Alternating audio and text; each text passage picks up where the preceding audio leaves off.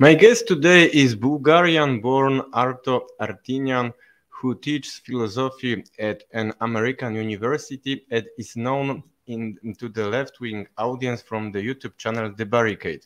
Hello. Hello, hello. Thank you for having me on your show, Mikhail. So I have. I will make it. So I have first question. I prepared some question before. I have a philosophical question for you. Let us imagine that there is a country of peripheral capitalism that is indebted to the imperialist metropolis, in which a large part of the industry is controlled by the bourgeoisie of the imperialist countries. In this country, there is a victory of the socialist revolution, as a result of which enterprises belonging to foreign capitalists are nationalized, and the debts incurred by the previous government cease to be repaid. This country begins to build socialism, carries out rapid industrialization, and sends a man into space. Millions of citizens experience a civilizational advancement and have access to free universities and hospitals. In a word, the socialist government proves that the state can function well without the bourgeoisie. My question is as follows. It is possible to objectively describe the successes of this state in imperialist countries. Is it possible to speak and write objectively about the leaders of socialist state, or is every socialist leader by definition a dictator and a totalitarian murderer, and every socialist state is empty shells and famine? It's a great question. It's a great question for our time because, as we know, it's becoming more and more difficult to talk about that hypothetical country that you described, which sent people into space and nationalized and created public libraries and universal healthcare before we even talked about universal healthcare as a thing in the West or in the United States specifically. To answer your question, I don't think it's possible for bourgeois politicians or imperialist country political elites to think about or to talk about the political system of the country that you described, this kind of socialist, post-capitalist society, as anything but the enemy, because it represents the total negation of what capitalism represents. And what is capitalism, actually? I mean, if we ask ourselves, we get the answer, which is contemporary capitalism is liberal parliamentary democracy, which technically in one sense is correct because you have an election that is, you have a government in many parts of the world, in the United States, in European Union, in Poland, in Bulgaria, we have parliamentary republics where citizens vote and choose their government. But what's missing from this very simple description of the political system of capitalism is who has political power in parliamentary democracies.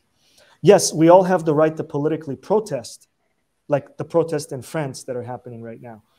But political power is in the hands of the capitalist class, which is a minority, a very small percentage of the population of any capitalist society, which means it must be by definition an anti-democratic government.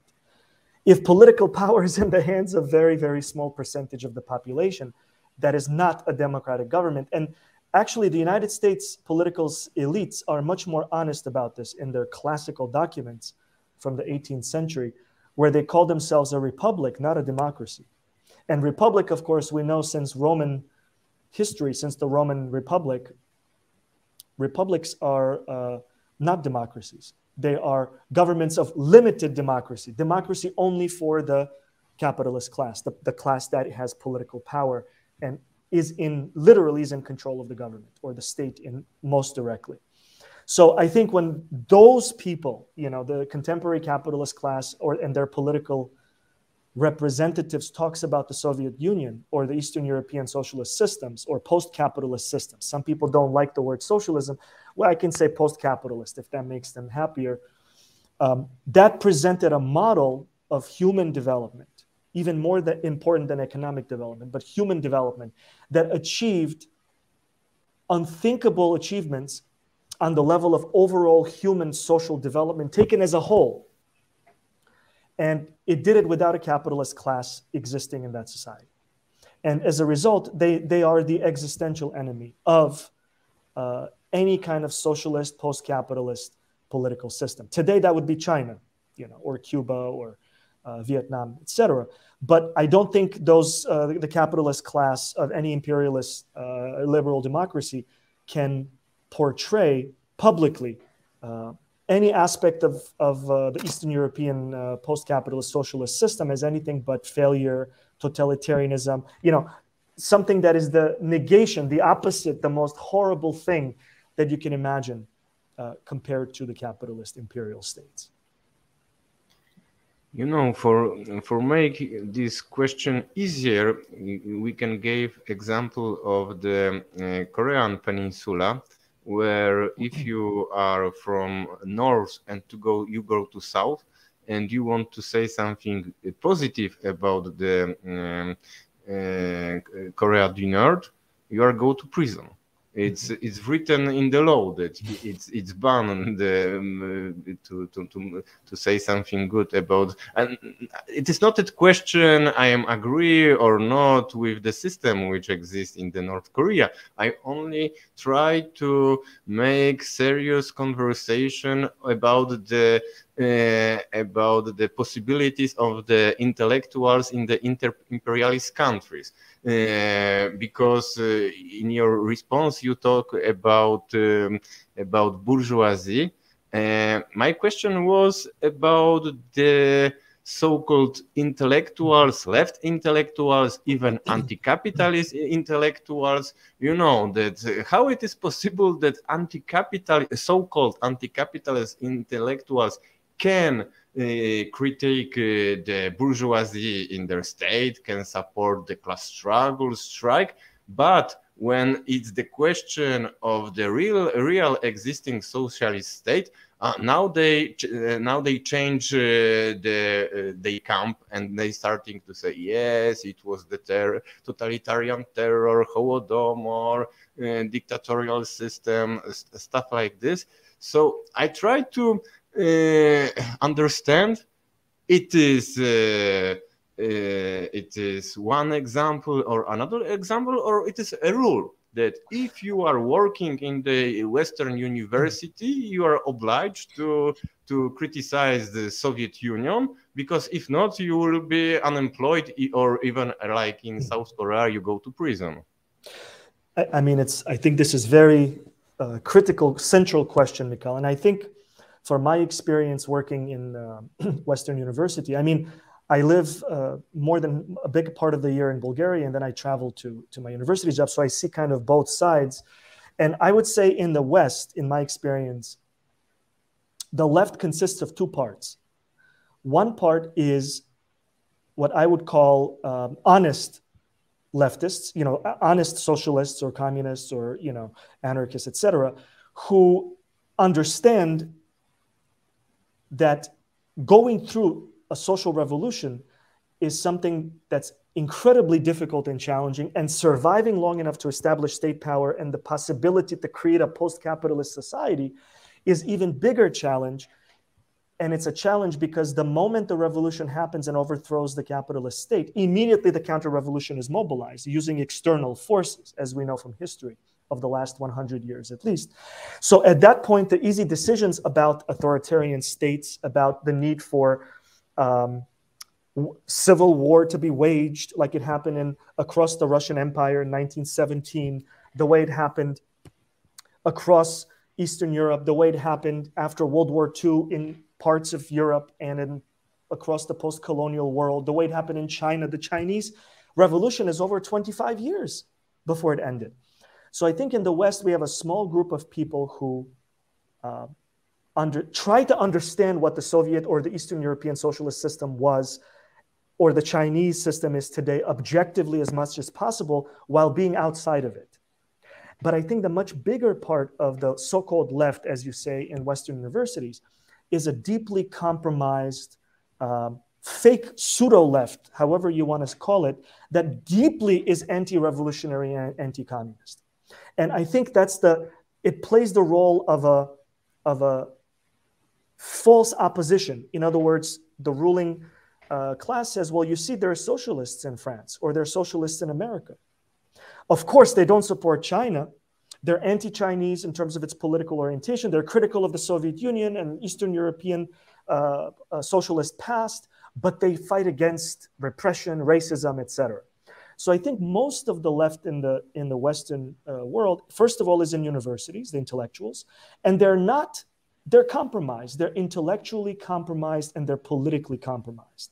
And I think this may sound a little strange, but I think my opinion as an Eastern European who grew up in the socialist period, I mean, I was 16 when the socialist system ended in Bulgaria. And shortly thereafter, I went to the United States to go to college, and I had relatives there, my aunt, my father's sister, etc. So I saw both sides.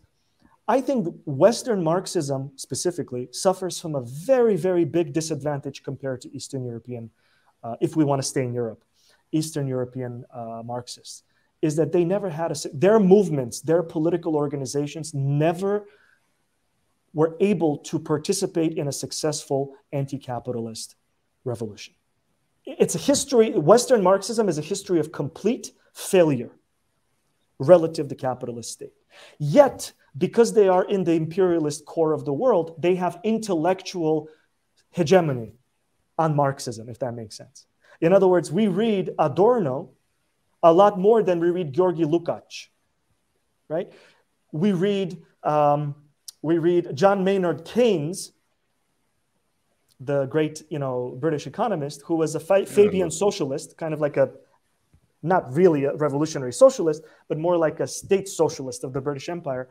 But we don't read the great Polish, economist Oskar Langa and Michał Kalecki. We don't read Kalecki on the left in the West. And Kalecki has a lot to teach us, a lot more than Keynes, because Kalecki, as you know, also did a lot of work on the centrally planned economies. So a lot of what we call Marxism in the world it comes from Western Marxism. And I think by definition, a lot of it, while it contains brilliant works, individual works, I think a lot of that thought is politically weak, unuseful, and it has failed the historical test in its own societies. So, but I think because they come from the imperialist West and they have global power, Marxism of the 21st century, more often than not, is still the deeply flawed interpretations about the Soviet system, about China, about Eastern European intellectuals who are Marxists or socialists, like Michał Kalecki. We don't study them, we don't know them, and people don't know them. The younger generations don't know them, and thus we have a big problem. The problem is, like you say, our own history in Eastern Europe is seen as a caricature, as a joke.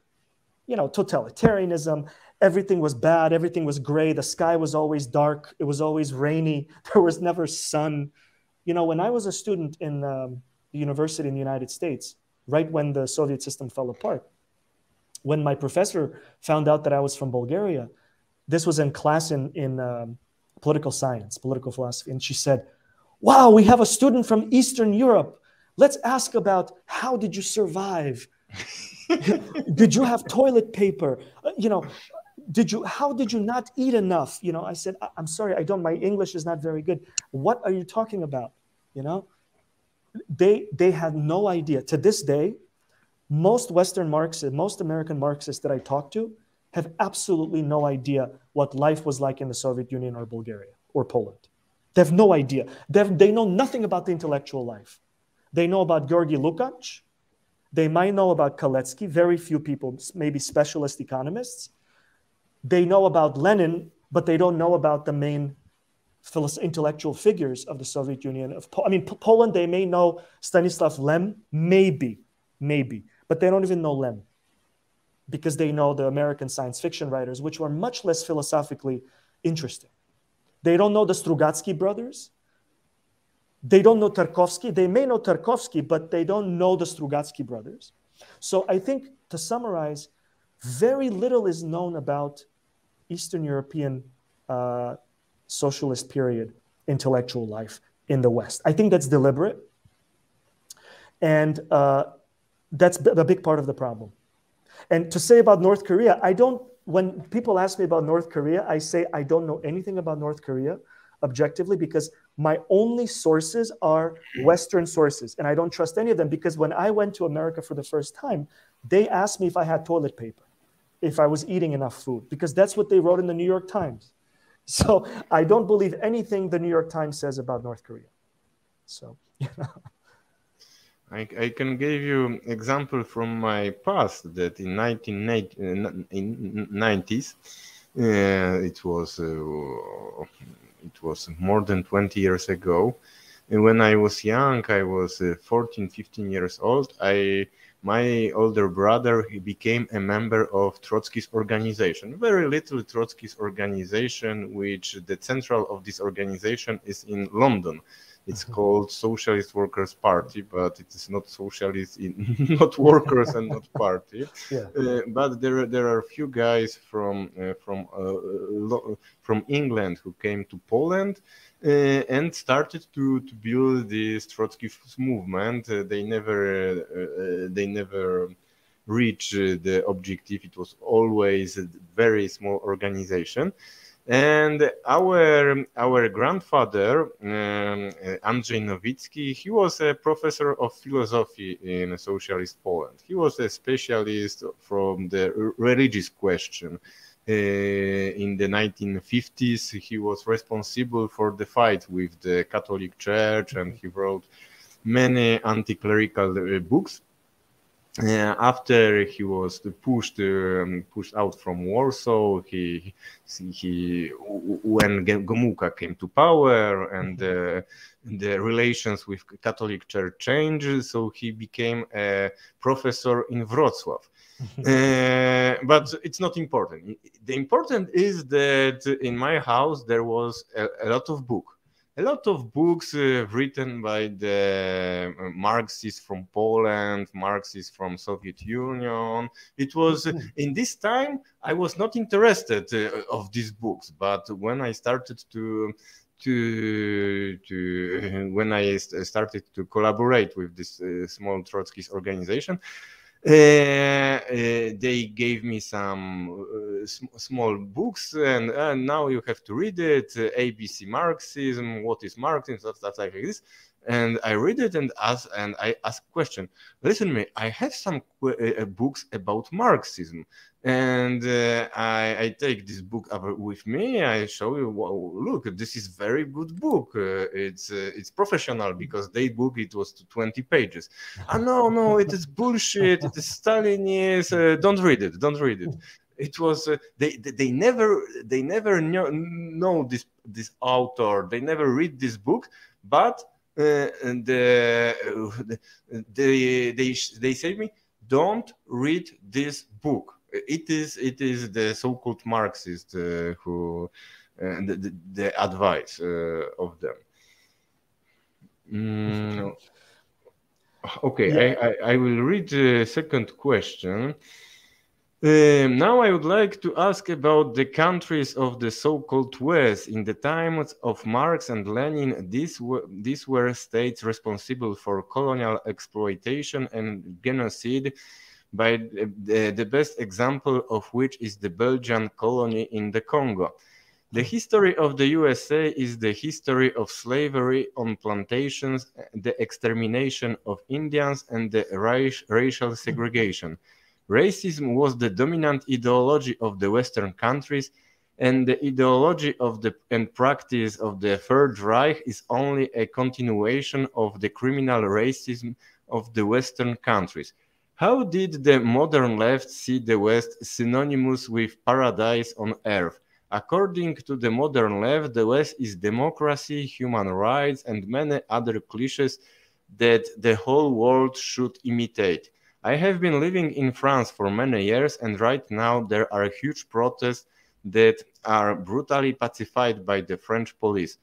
Despite President Macron's overt authoritarianism, the left still presents the West as a role model. Can you explain this phenomenon?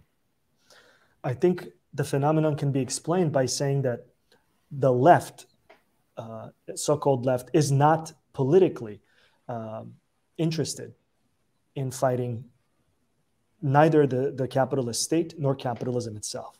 So I think at this point, using labels like the left becomes pointless in political language, because they mean exactly the opposite of what they're supposed to mean. Otherwise, it becomes meaningless, right? So I think it's not surprising that the left in the West, France, Belgium, across the European Union, most of the United States, is not interested in systemic change, movement away from capitalism, beyond capitalism, towards some type of an egalitarian political and economic system. It simply means that people who call themselves left and act that way and write these things and have these ideas that are not critical of capitalism and its interaction with racism, they're simply just a form of liberals. They're just liberals with socialist language, if you will. they're not liberals. You know, the great Italian filmmaker, poet Pasolini made a great point in one of his articles. He said, in order to be a communist, he was talking about himself, you have to live like one as best as you can. You have to, as honestly as you can, Pasolini said, live the way the ideals of your politics say you should live. And I mean, he took it very seriously. He even took it in terms of his public persona, his language, his practices, his art, you know. So I think when we look at what is called the typical leftist, whether it's a left political party in France or in Bulgaria in parliament, or these are not leftist parties. They are essentially liberal parties. Maybe you can call them left liberal parties, but they are liberals. They are part of the ideology of the capitalist class. Liberalism is the political philosophy of the capitalist class. So I think those new leftists, or the left that is silent on what's happening in Paris, or is interpreting the repression of the French state of its own population over this deeply social issue, right? They're nothing but liberals. And I think we should best call them liberals and not leftists, because otherwise that word kind of becomes meaningless, if that makes sense. So I think what you're saying is, and what I agree with, is that socialist, communist thought in the West has been almost completely destroyed or taken over by liberals who call themselves leftists.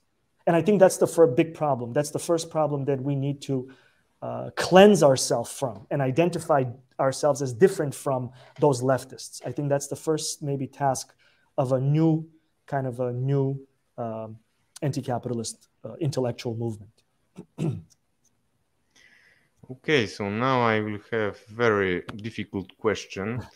It's about Marx. That today the left, which we are talking about, most of them support the imperialist Western states in the war in Ukraine.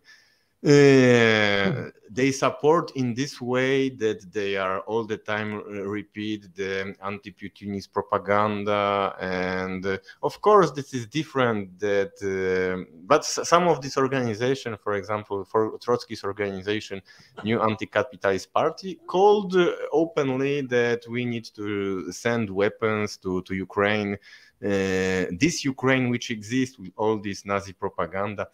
But the question of Marx is that it's not against Marx.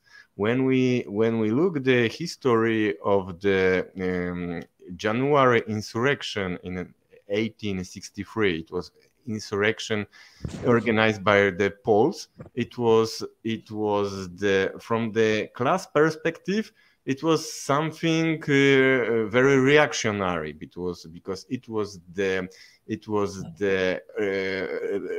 revolution organized by the nobles against Tsar, and Tsar, when he promised to land reform, the peasants supported Tsar, not the nobles. And all the Western capitalist countries in this time, they supported Poland. They were against Russia. And the first international was created in the meeting of the solidarity of the Polish insurgency. So the socialists from the Western countries, they supported this external politics of their own bourgeoisie, the British empires, and also I think that, I don't know, it is a question, that Marx was a little Russophobic, that he supported all the things against Russia. What do you think about this? Do you also want me to sort of comment on what the current kind of war in the Ukraine between NATO and Russia in this context? No. About or Marx. just about Marx. No.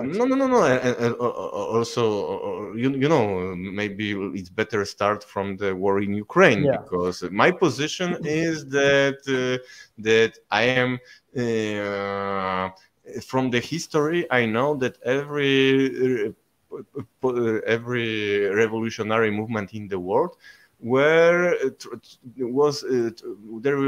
they tried to destroy, from the imperialist countries tried to destroy this revolution. This is the example of the Russian Revolution and many other revolutions in the other part of the continent of the world. So for me, the biggest threat is the NATO. And I am against NATO. It's not that I support the oligarchic Russia, but in this war, I think that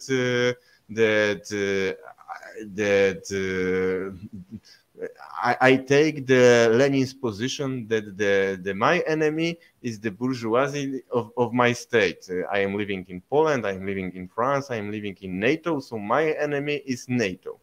So it is my position, and the position of Marx in this question, against Russia, he supported, I think, the British government. Yeah. I mean, one way to approach the war in the Ukraine is by looking at what happened in the immediate 30 years leading to it. First of all, we have the breakup of the Soviet Union, which is done not exactly legally within the constitutional framework either. So we have the breakup of the Soviet Union, and usually such breakups are followed, unfortunately, by civil wars. And we have had civil wars in the Soviet Union, post-Soviet space, Azerbaijan or Armenia, yes, under the rubric of the newly independent states. But these are essentially civil wars because they are fought on the terrain of what used to be one country, with deeply integrated people, where different nationalities and ethnicities were definitely integrated in ways that was very difficult to speak in terms of national identity, the way you would speak about it perhaps now, 30 years later. So in one sense, the Russian-Ukrainian conflict is the last civil war that came, unfortunately, after the breakup of the Soviet Union. But if we look at the history leading up to it, it's most definitely an imperialist-caused war. Why? Because Ukraine and Russia coexisted as independent post-Soviet states perfectly fine until 2014. And there were never any hints that there was going to be any kind of horrific fighting between these two peoples until 2014.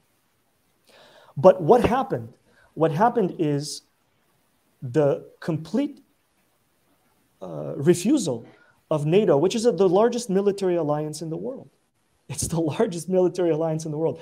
Its complete refusal to declare Ukraine a military neutral country, which is not an unreasonable thing to ask for, I think precipitated the war. And but what really bothers me in Ukraine is that the way Ukrainian national identity was shaped in the last 30 years by the imperialist West, which is, of all of the different strains of Ukrainian national history and identity, including the Soviet period, which was the Ukrainian state was founded really during the Soviet Union. I mean, the Ukrainian Republic of 1917 through 1918 was too short-lived to count, right? I mean, it was in the midst of the Civil War. But Ukraine already existed as a state, as a Soviet republic. But what happened after 1991? The European Union, which is essentially politically colonized by the United States and militarily occupied, activated the neo-Nazi element of Ukrainian national identity. So the Western Ukrainian nationalism, which collaborated with Hitler's United Europe invasion of the Soviet Union and engaged directly in genocidal killings of their political and ethnic enemies in Ukraine and Poland and Belarus under the control of the German occupying army. Those people and their political ideology increasingly became the national identity of Ukraine, which it is today, because Stepan Bandera is a national hero of Ukraine, officially. Right? Now, once you declare Stepan Bandera and his political movement to be the national hero and the foundational ideology of Ukraine, you cause a civil war in Ukraine. Why? Because in World War II, the ratio of Ukrainians fighting with the Soviet army compared to those Ukrainians who are fighting with the Nazis against the Soviet army was 10-1, according to official Ukrainian historiography today. 3 million Soviet Ukrainians were in the Red Army, and about 300,000 Ukrainians were in the German army and German allied Ukrainian or armies and police forces, UNA UPA. So the Ukrainian people 10-1 fought against the politics of Bandera and his masters, the European Nazis and fascists. And if you force that ideology as the real, true, freedom-loving ideology of what it means to be Ukrainian today, you're going to cause a civil war, and that's exactly what happened. Because many people in Ukraine, I would say most, if they really had to, especially the generation older than people who were born after 1991, will find that to be incomprehensibly arrogant. Because almost everybody in Ukraine has somebody who died in World War II. Ukraine was the highest percentage of casualties, together with Belarus and Poland in World War II.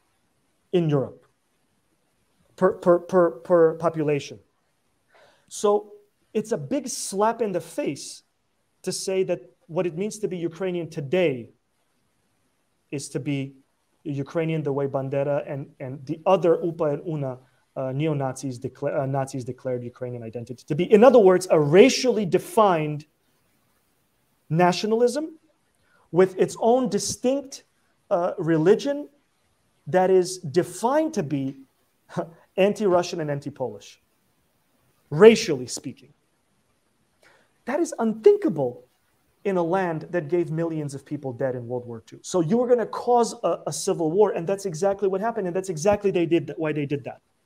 Why the provocation was engineered to split the country and to cause essentially a civil war, which then, of course, became, as you said earlier, enlarged because the imperialist bloc through NATO directly now runs the war from Kiev, and of course the Russian state responds as well. So I think the Ukrainian war is one, a proxy war between the United States and Russia. The aim, of course, is not Ukraine, unfortunately. The aim is to control Russia, just like it was. I think that it is not control; it is destroy Russia. Dismemberment, colonization. It's a colonization project. One of the Polish politicians, she was in the past the foreign minister of Poland. Now she is in Europarlament. She wrote article that we need to make from the Russian Federation 20 or 30 independent countries, and she tried to be now the big friend of all this Asian nation of Russian Federation. And it is very funny because in the anti-communist propaganda in Poland, when they tried to describe the Red Army soldiers in the 44, 45, they said they came to Poland, they starting to rape Polish women because it was barbarian, Asiatic horde. Yeah. So in all this anti-communist propaganda, the word Asiatic was something very bad. And now to destroy the Russian Federation, and now we support the Buryat, Yakut, Chechen, or all these nations. So it's hypocrisy masterclass. It's very racist, and maybe it's not very shocking anymore. Maybe it's good to see the racism that's at the core of imperialism, because whether that imperialism is expressed through the British government or through the kind of the secondary forces like Poland and etc., it's in the open now. And by the way, the Polish conservative elites, who of course are going to take parts of Western Ukraine as soon as they can, must kiss the ground that the Soviet soldiers walked on, because without them, Poland will not exist. Because accompanying the defeat of the Soviet Union by the Nazi-led European imperialist forces of World War II, Poland certainly would not be permitted to exist as a state either, under the racial ideology of the Führer. We know this because we know Plan Ost, the strategic document. Not state, not nation. The nation have to be exterminated or Germanized. Poland would be completely exterminated, along with Ukraine, along with Belarus, and parts of Russia would be physically exterminated to a large extent, according to the planning documents of the German government of 1941.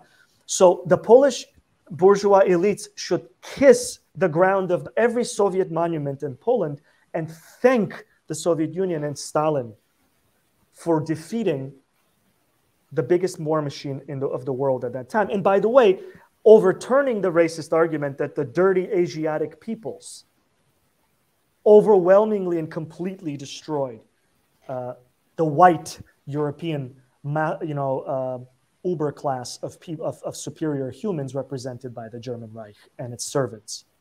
So it's very funny, but if you think about it, a lot of these regimes that owe their political existence to the Soviet Union's victory over the imperialists of the day forget that very fact, which shows their incredible ignorance, which means they're going to make mistakes again. And hopefully those mistakes will not cause another tragedy for their societies the ways it is. Because we do know that before World War II started, the Polish government courted Hitler's government. We have read those conversations between the Polish foreign minister and Hitler, where there were offers made by the Polish government to join Hitler's coalition against Stalin. Right. So in other words, they're eerie. Yeah, they already collaborated to destroy Czechoslovakia.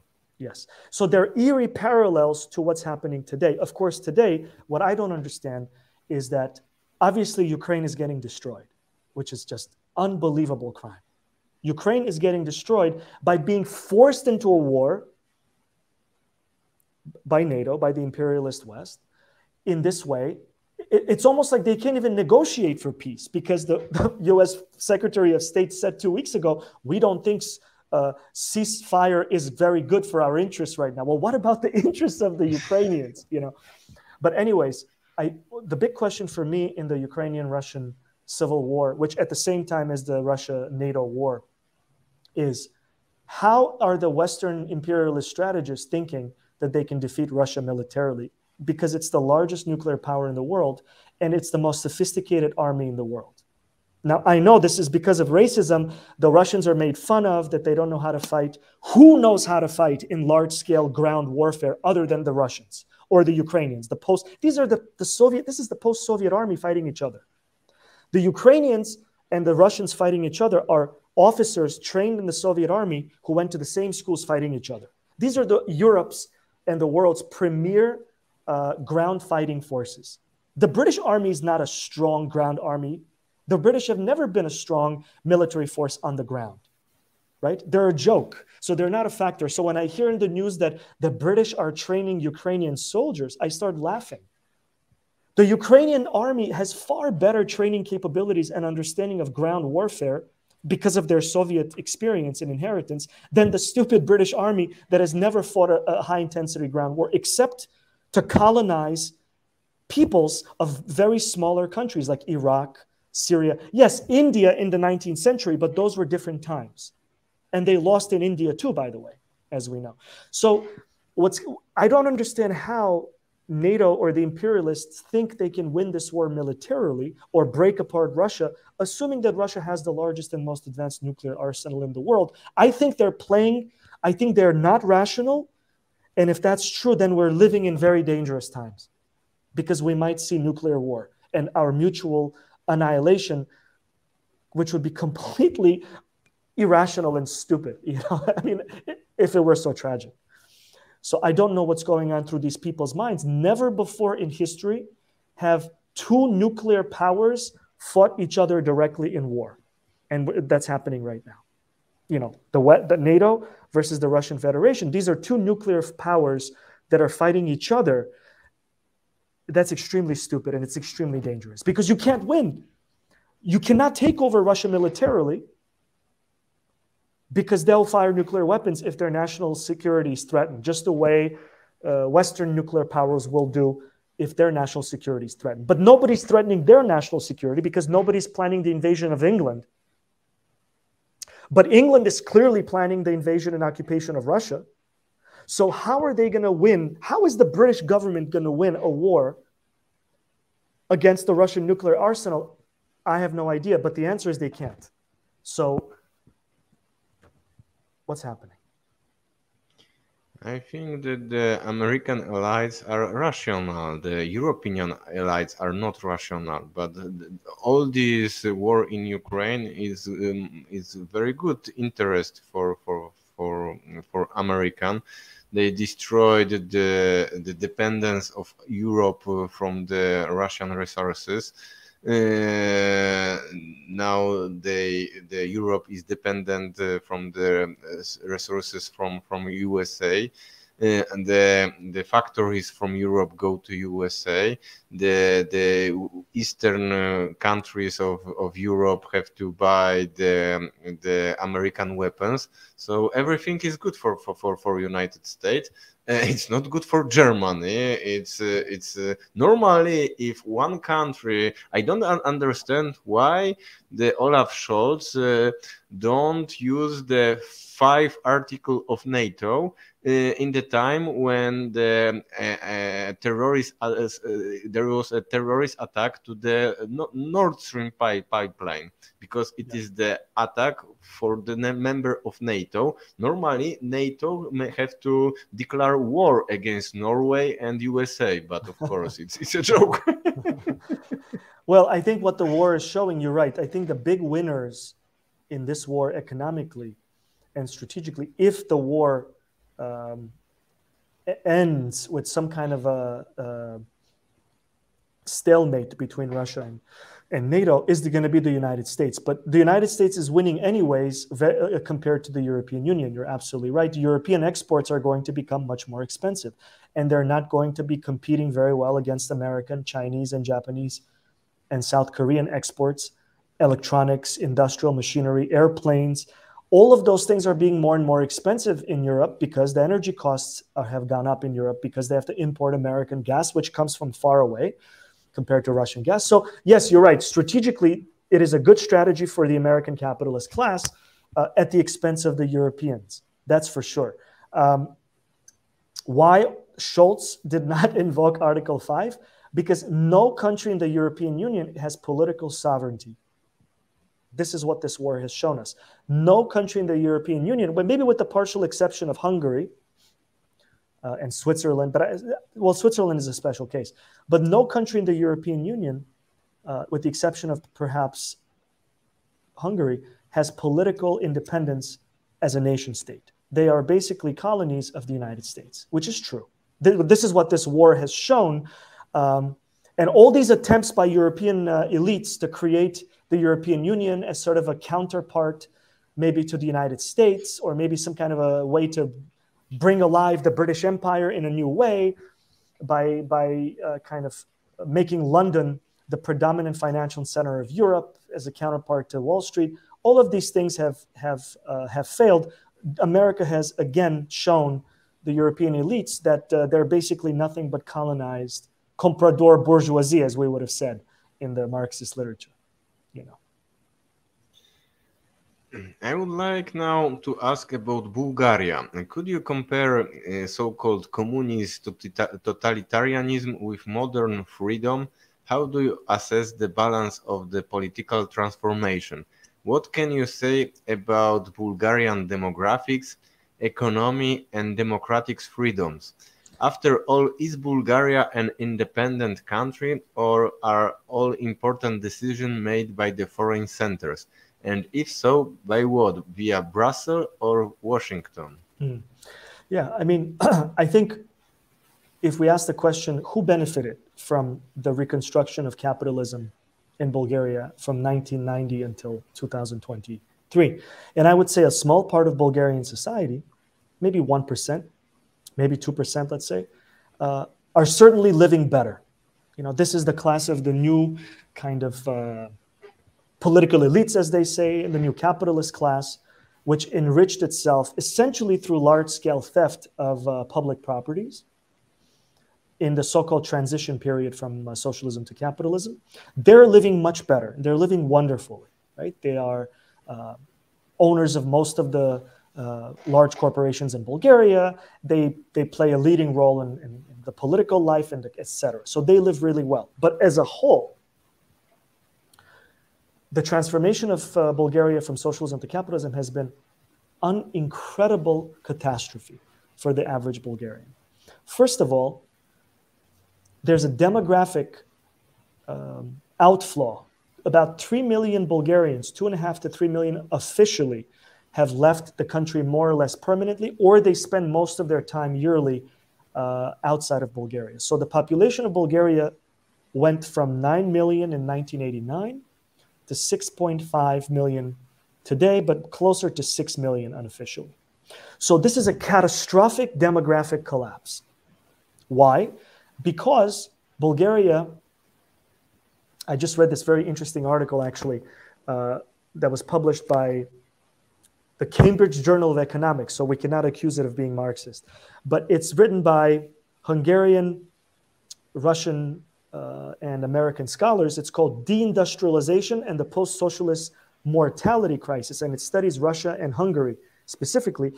And it shows that between 1991 and 1999, 7.3 million extra people, extra deaths happened across Eastern Europe because of the collapse of the socialist economy. So in Bulgaria, deindustrialization of the economy was the most devastating, along with in Russia and in Hungary.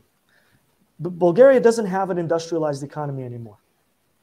It's basically a third world country, economically speaking, consisting of a service economy, which with a very big, small shopkeeper sector, like petty bourgeois sector, a lot of shops by families that have a shop that sells, little things here and there.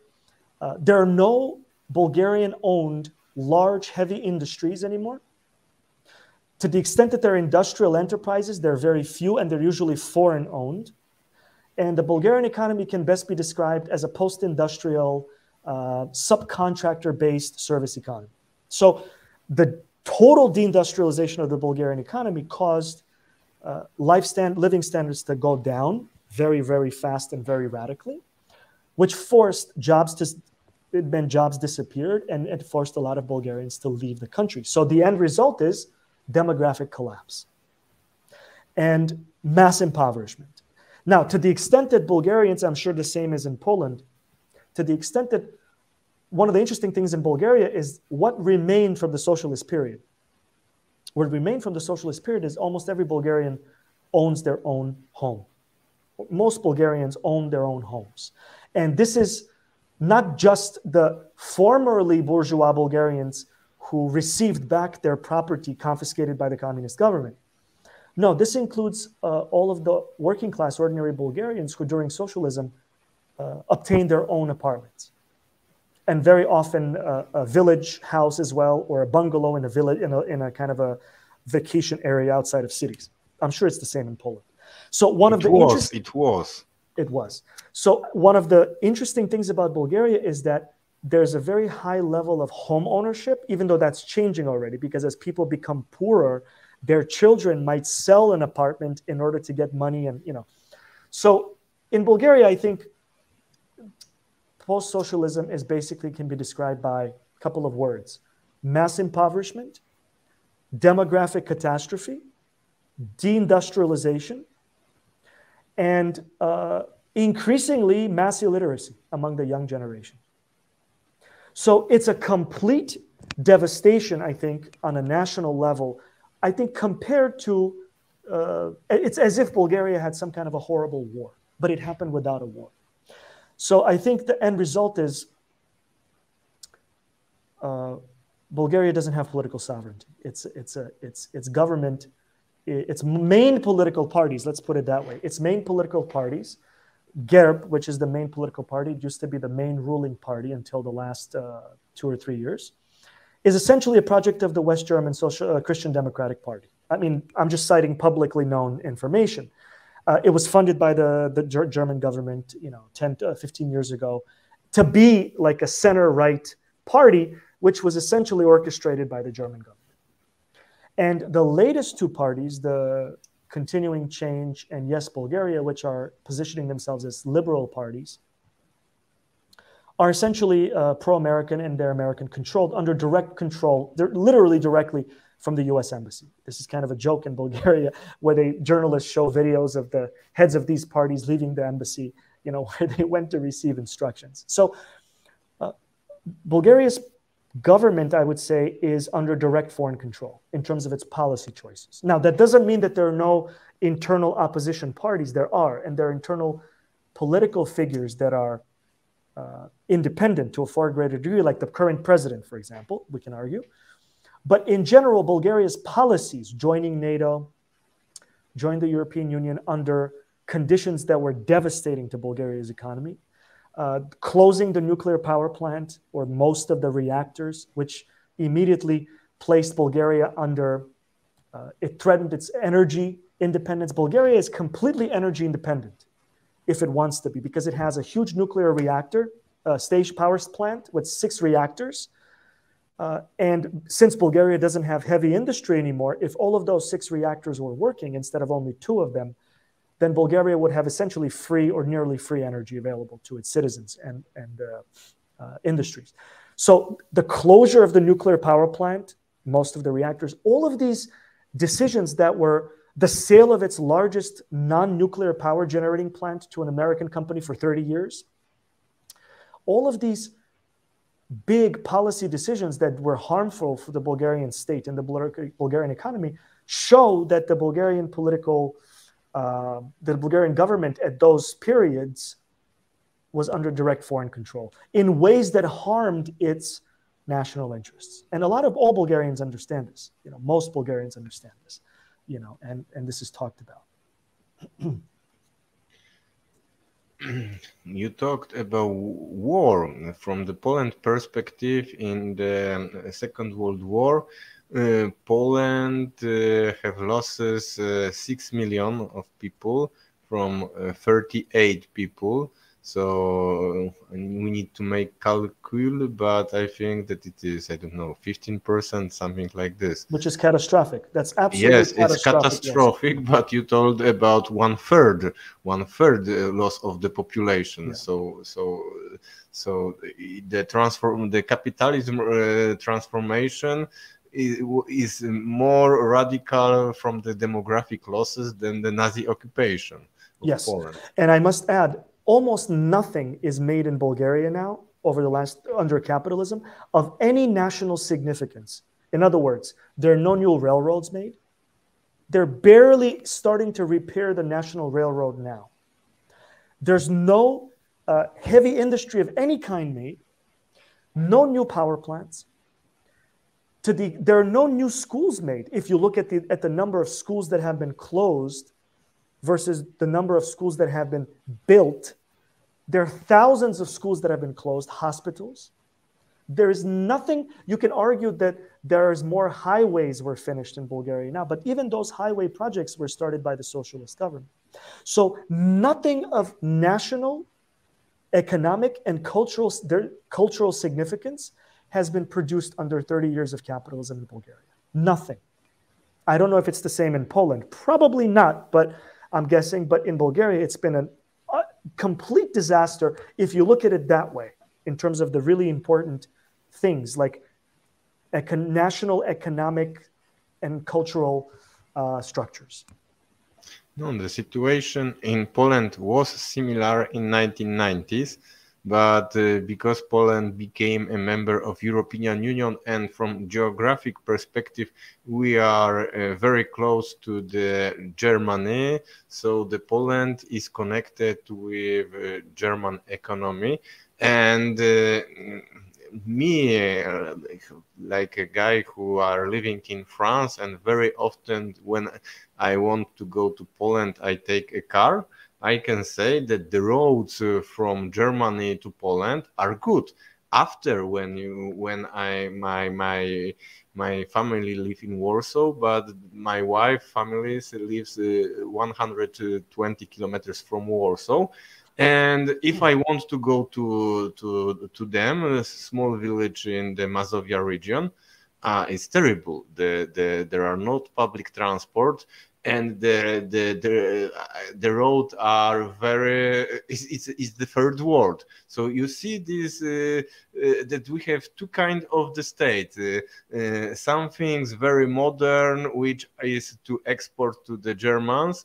And second part of Poland is the third state, totally forgotten, and totally destroyed. The train station which existed in the socialist time, now it's closed. There are the woods there. It's nothing. And all the time they speak about the ecology. And that train transport, it was totally destroyed. And this train transport which exists today in Poland, it's in the time when in the socialist time, from one city to another, you take, for example, 2 hours. Now you take 4 hours, and it's 30 years later. Normally, you need to make a more speed train, but not in Poland. Well, that's an interesting point, because it talks about internal uneven and unequal development within a country, not just between countries, like imperialism creates uneven and unequal development, right? The imperialist center is wealthy and extracts all the resources from the periphery. But even within capitalist countries, we have uneven economic development, which was exactly the opposite of the socialist period, the so-called totalitarian period, because it totally developed the Polish rail network, right? Or the Bulgarian rail networks. It wasn't just the railroad between the largest cities that was well maintained. It was a concern to evenly develop all regions of the country instead of the regions that are closest to Germany.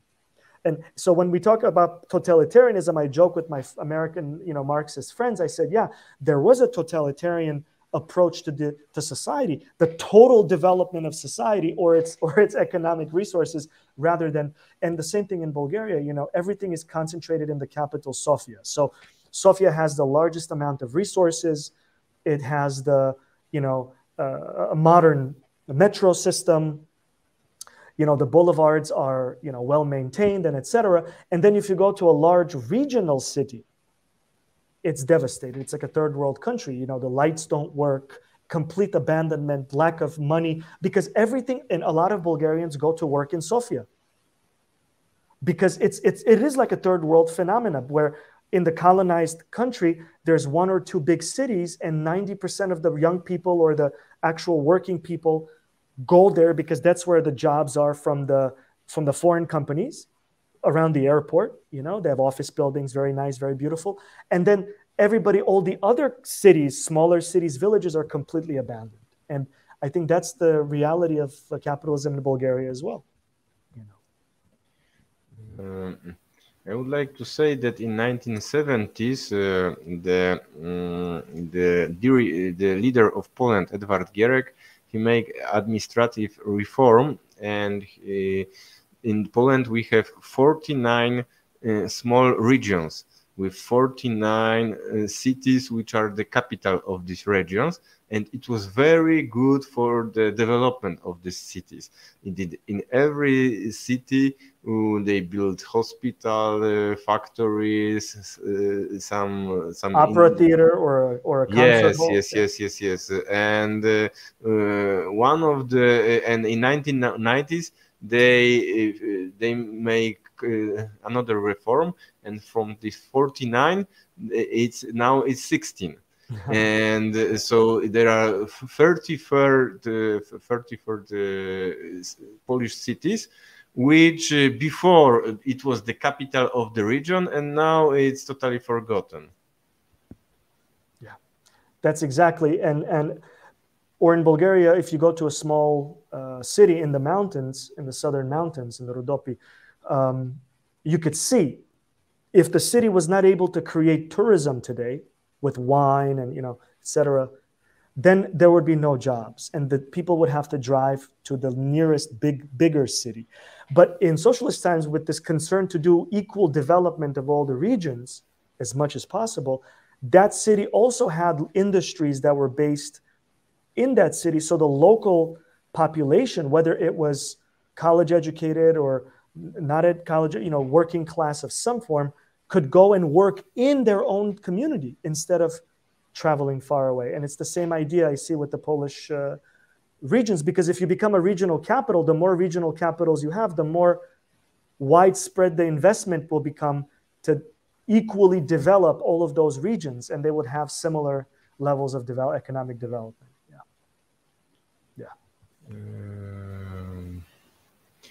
Now let's talk about the radical left in the US. In the American two-party system, it is an entirely marginal force.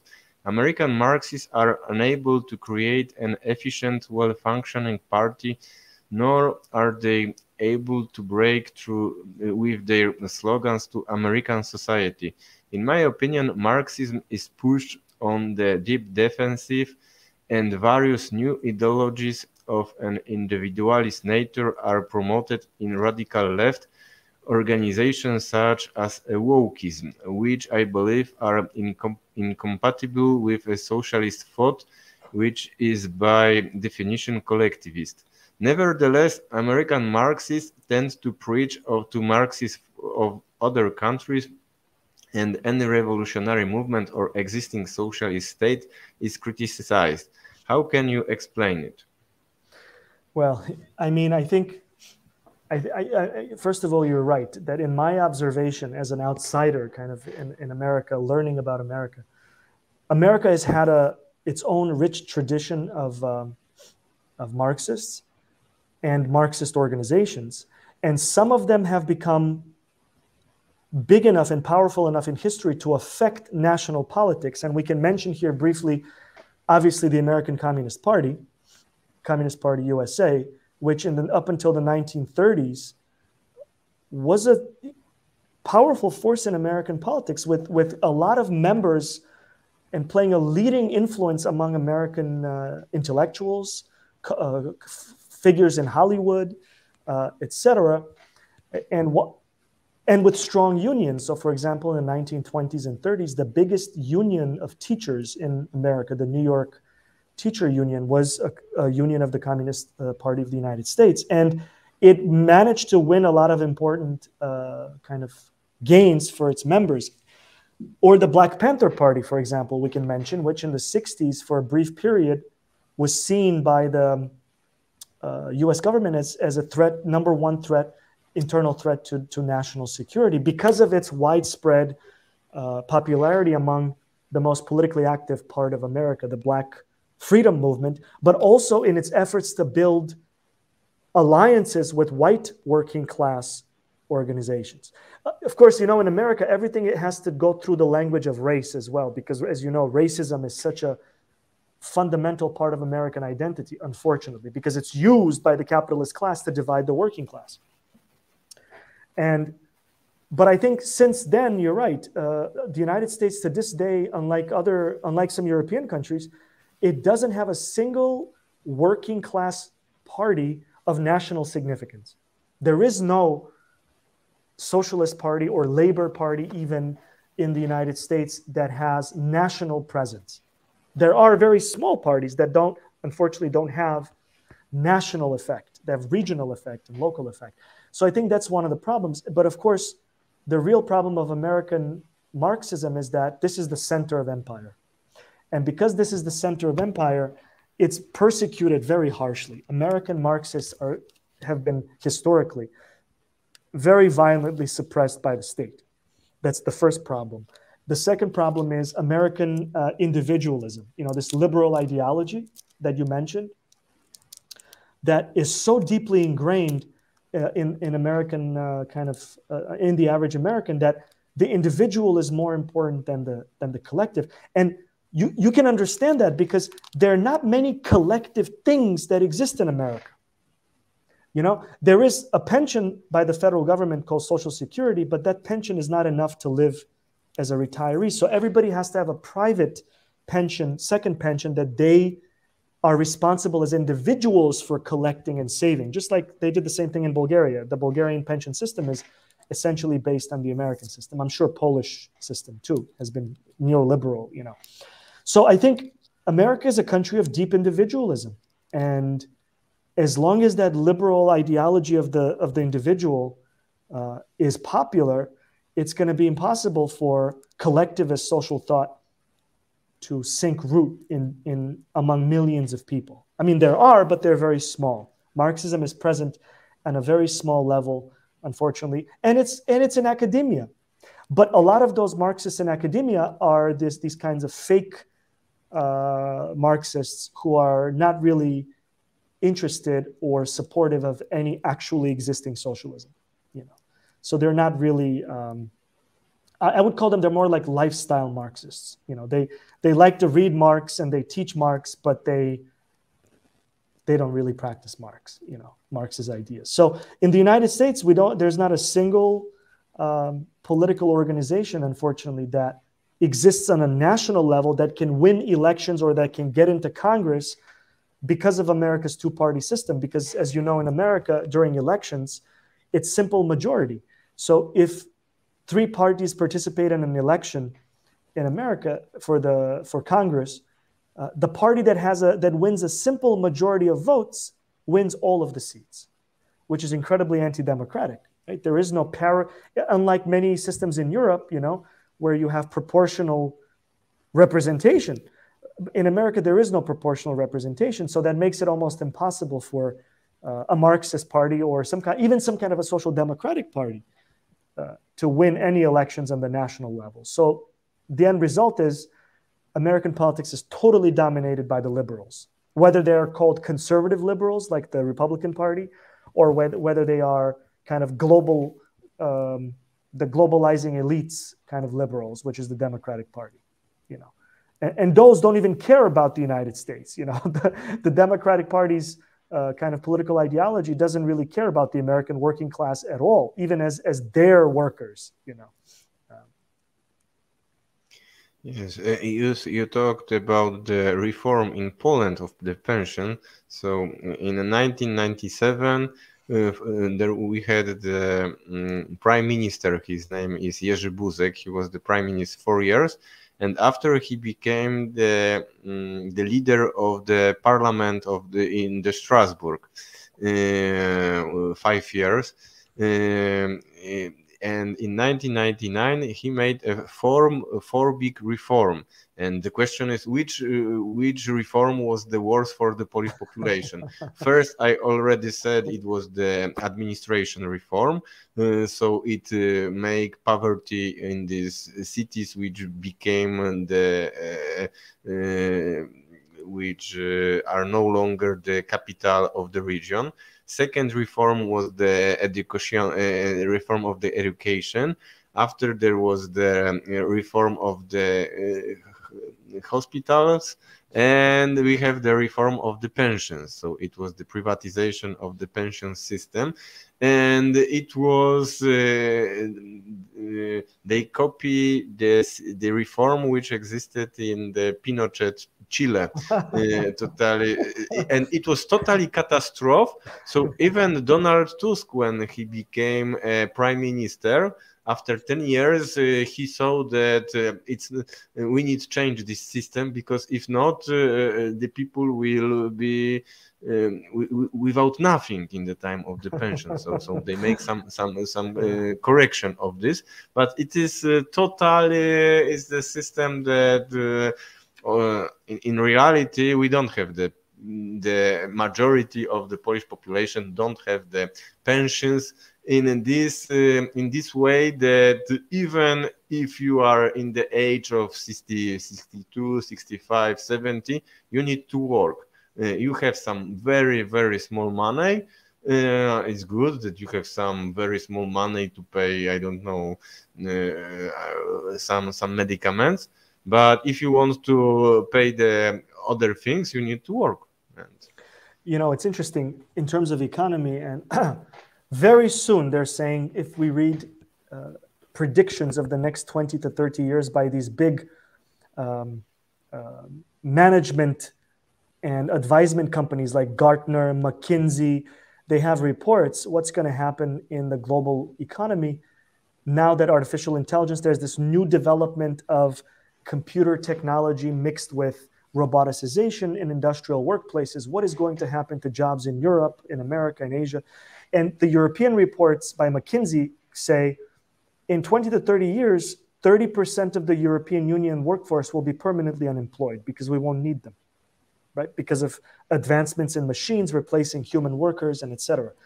And if you have governments like political systems like Poland or Bulgaria or most parts of European Union, which are arranged according to Chicago Economics Department, University of Chicago Economics Department neoliberal logic, which was implemented in Pinochet's Chile and in Poland and Bulgaria and elsewhere,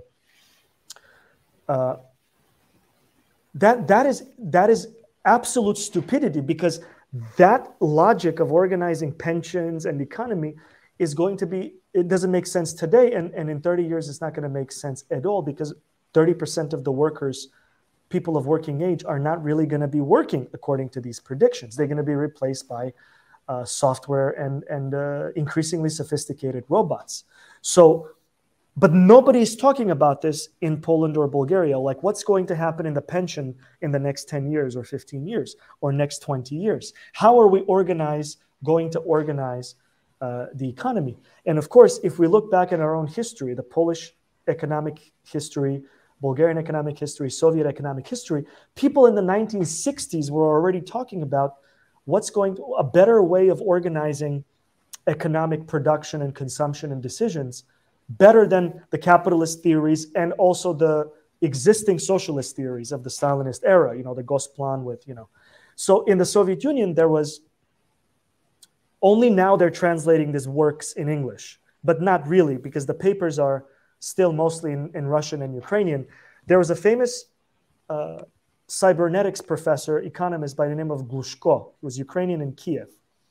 He worked in Kiev and in Moscow. In fact, you can go to the Glushko Institute's website in Kiev and download all of his papers. And Glushko essentially invented the internet, or an equivalent to the internet, about 10 years before the Americans with ARPANET. And what was the difference between the Soviet Glushko's internet and the American ARPANET? ARPANET was designed to help the Pentagon communicate effectively during nuclear war, right? So that's the beginning of the Ethernet, the internet. The internet is distributed communication system. So you can send a message in more than one different way. The message can reach, I can send you a message and it can reach you in more than one way automatically. So if the phone line that I used to call you is blown up because the nuclear bomb exploded in Warsaw and there's no more telephone lines, the system will automatically find a way to route your message to you. That's basically how email works. So the American internet was, first of all, a military technology, and then it was privatized. It became a capitalist technology, which it is now. So technology that's used to make a lot of money by large corporations.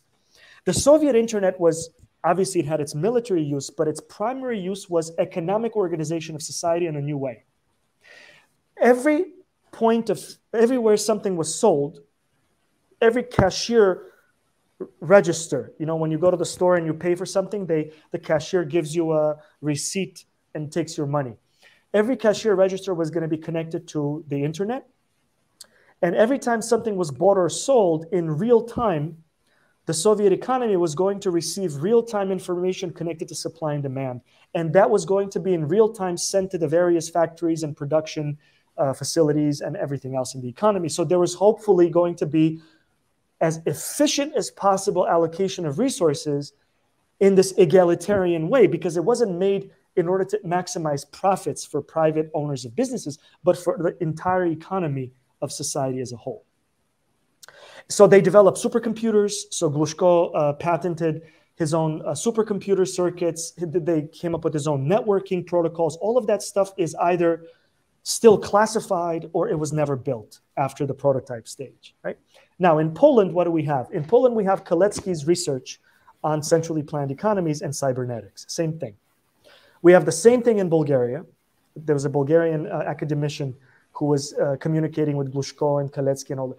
So there's a rich history in Poland of what could be a cutting-edge reorganization of the Polish economy using internet technologies, supercomputers, big data, but the political intention is completely different, right, from what it is today. So ironically, the backwards totalitarian authoritarian state has left us, contemporary Polish, Bulgarian people, enormous intellectual ideas and weapons, if you will, with which we can prepare this new world of where people don't have to work anymore as much, right? But let's do it not the way the capitalists are going to do it, because you can imagine how they're going to do it. It's not going to be good. You know? So that's an interesting side point that is almost never studied in the West at all. I think Cold War era intelligence agencies were aware of Glushko's experiments, and everybody read Mikhail's Kalecki's papers in Cambridge, and it's in the British and American governments, I'm sure. But what I'm saying is a lot of work can be done by Marxist intellectuals, workers, journalists in trying to reconstruct some of these ideas and see which ones would be of revolutionary importance today. So these things enter our consciousness, because all that stuff is buried under the ground and we don't even know about it. It's our history. You know, everybody thinks the internet was invented by who? By the English professor and by a bunch of American universities. That's not true. That's the internet that we use. But that's one type of an internet that's possible, that was invented. There were other inventions that were totally different applications.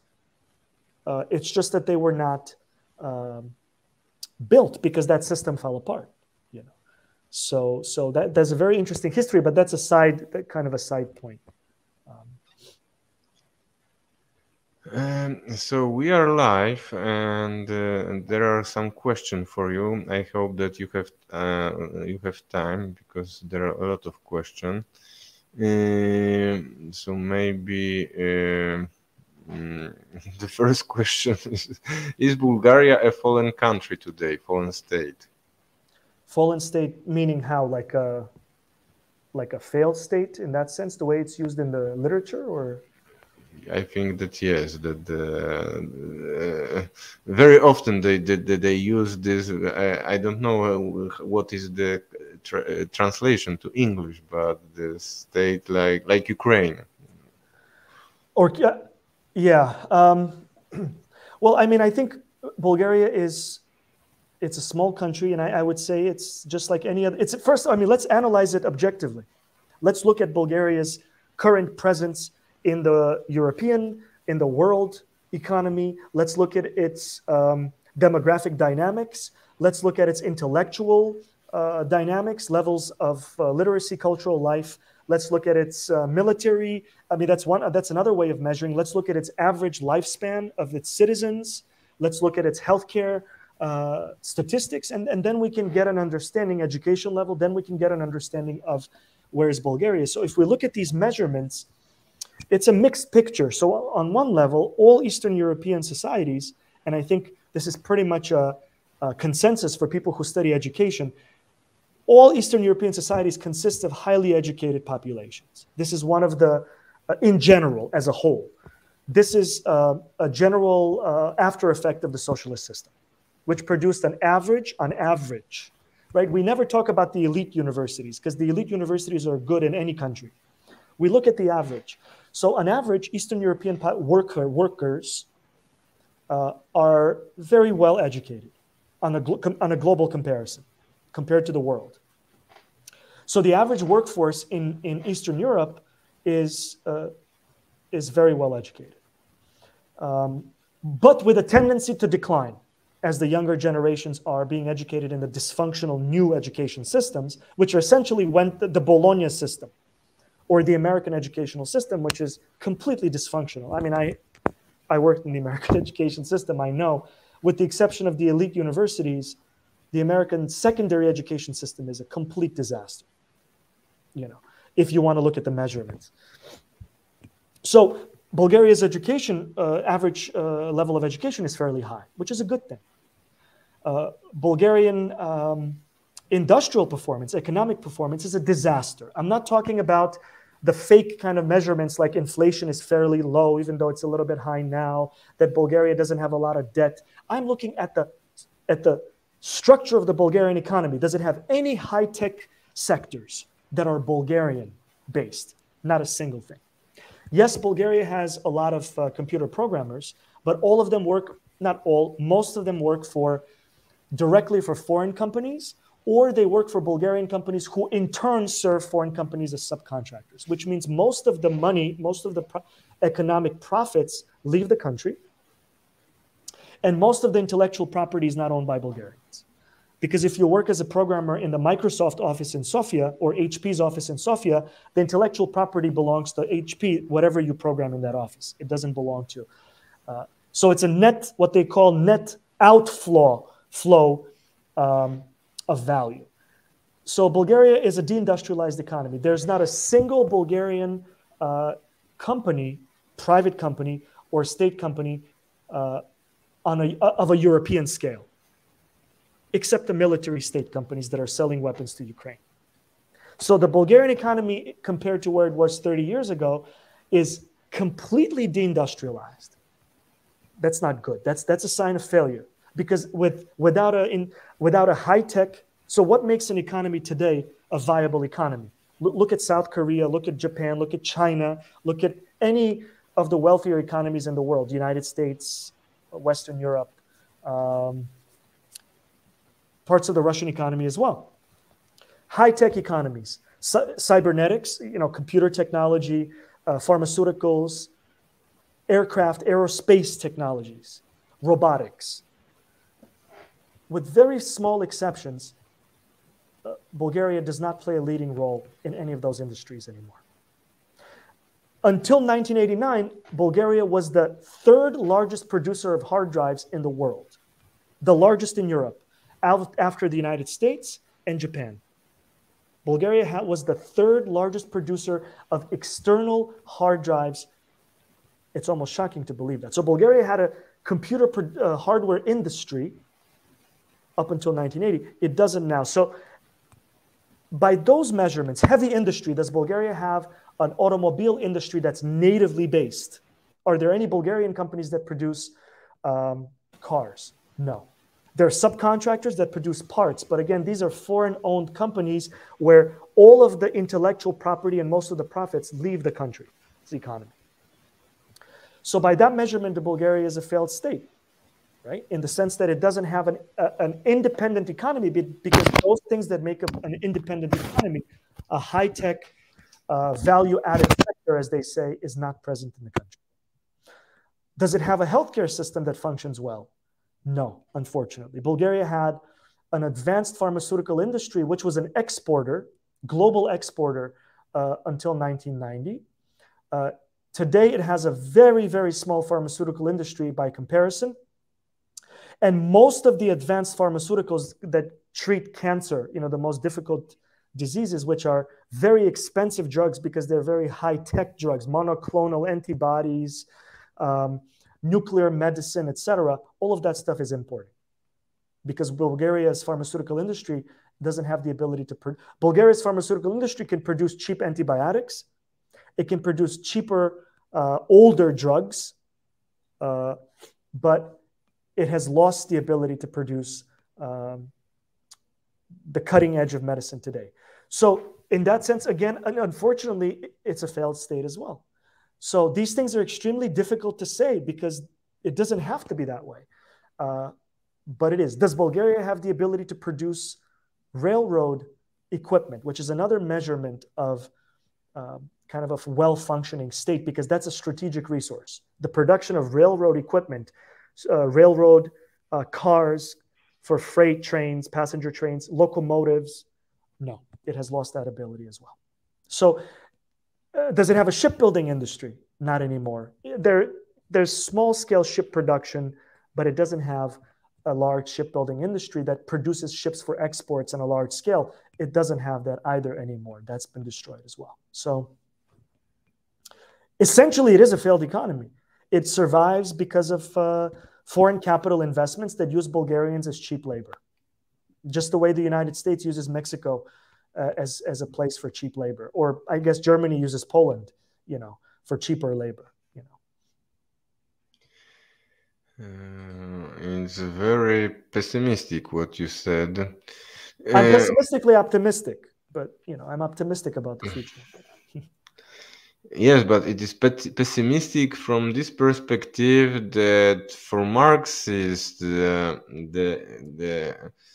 the number of the working class population is important, and if we see the industrialization and the growing population of the working class, it can make us optimistic, because it will be the force which will defy the capitalist system. But in the disindustrialization, it's terrible, because it will be capitalism without force which can destroy capitalism. And to add to your extremely important point, I think we have to make the difference between working class people who are actively working. Yes, they're being exploited, but they are working, and thus they are skilled. They're actually producing value, versus proletarianized working class. So I think what we have in countries like Bulgaria or any other Eastern European country, we have the proletarianization of the working class. And what does it mean to be a person who is now a proletariat? Technically, it means you're going through a process of loss of ability, because when your services are no longer needed and you are a skilled nuclear engineer, or if you are a skilled machinist in a plant that made railroad locomotives and you assembled locomotives for 10 years and you were a skilled worker of that kind, and now the factory closed because of privatization and deindustrialization, and you are no longer working as a locomotive assembly technician, but are now a taxi driver because that's what you have to do to make a living, you are now have become proletarianized. You are living by not taking advantage even of your skills as a working class person. And that's a very difficult, that's a major political regression. And that's what's happening. This is part of the reason why the unions are weak across Eastern Europe, and the working class is kind of in a situation of shock. These are generations of people, especially the older generations, but even us, who are in a state of shock. They're in a state of loss. They have lost their way of living, and we've become proletarianized. We've lost the ability to function even as a working class. So yes, in that sense, that is the difficulty of reassembling working class politics. It's going to happen, of course. It's just that maybe this period, the last 30 years, is the worst period that we're living through of this kind of a breakdown of working class abilities and solidarities and lifestyles. The proletariat is the marginal worker, the worker who has been detached from even functioning as a working class person in a real sense. Yes, he or she's functioning as a working class person, as a taxi driver, but now I'm functioning as an individual in my own car, that I work as a subcontractor to some other small business. I don't have the solidarity of working in a place of work with 300 other people. My politics will be affected. I'm marginalized, I'm isolated, right? Etc. What's your opinion on socialist self-management in communist Yugoslavia? I have a theory that I cannot prove. I have a theory that if the Communist Party elites of Bulgaria and Poland and Soviet Union did not decide to become capitalist and essentially transform themselves into the new bourgeoisie and steal the wealth of the national economies, I think if they opened the borders in Bulgaria and Poland, just the way Yugoslavia did, so Bulgarians and Polish people perhaps could go and see the West and maybe work there and maybe become workers in America for 6 months to make money so they can buy, a nice Japanese television and, everything else that they wanted, consumer goods. All of them would come back, or 95% of them would come back, because they would see what life under capitalism is. So I think the socialist self-management in communist Yugoslavia was, I think, a very good idea and a very good practice. And I think it was a very good antidote to the capitalist consumerist propaganda, because Yugoslavs could travel back and forth to the West. They could work, they could come back, they could study, they could come back. And I think if that happened in large scale on the Eastern Bloc, millions of Eastern Europeans would have seen what capitalism is, and a lot of them would have come back. And thus, the intellectual anti-communism would have become much weaker. Because I think, I speak for myself, when I went to become a student in America after socialism fell apart in the Soviet system in Bulgaria and the Soviet Union, because I have relatives in the Soviet Union as well on my mother's side. So I'm half Soviet and half Bulgarian in that sense. I couldn't believe what I saw in the United States as a college student. For the first time in my life, when I went to New York, I saw homeless people sleeping in the streets.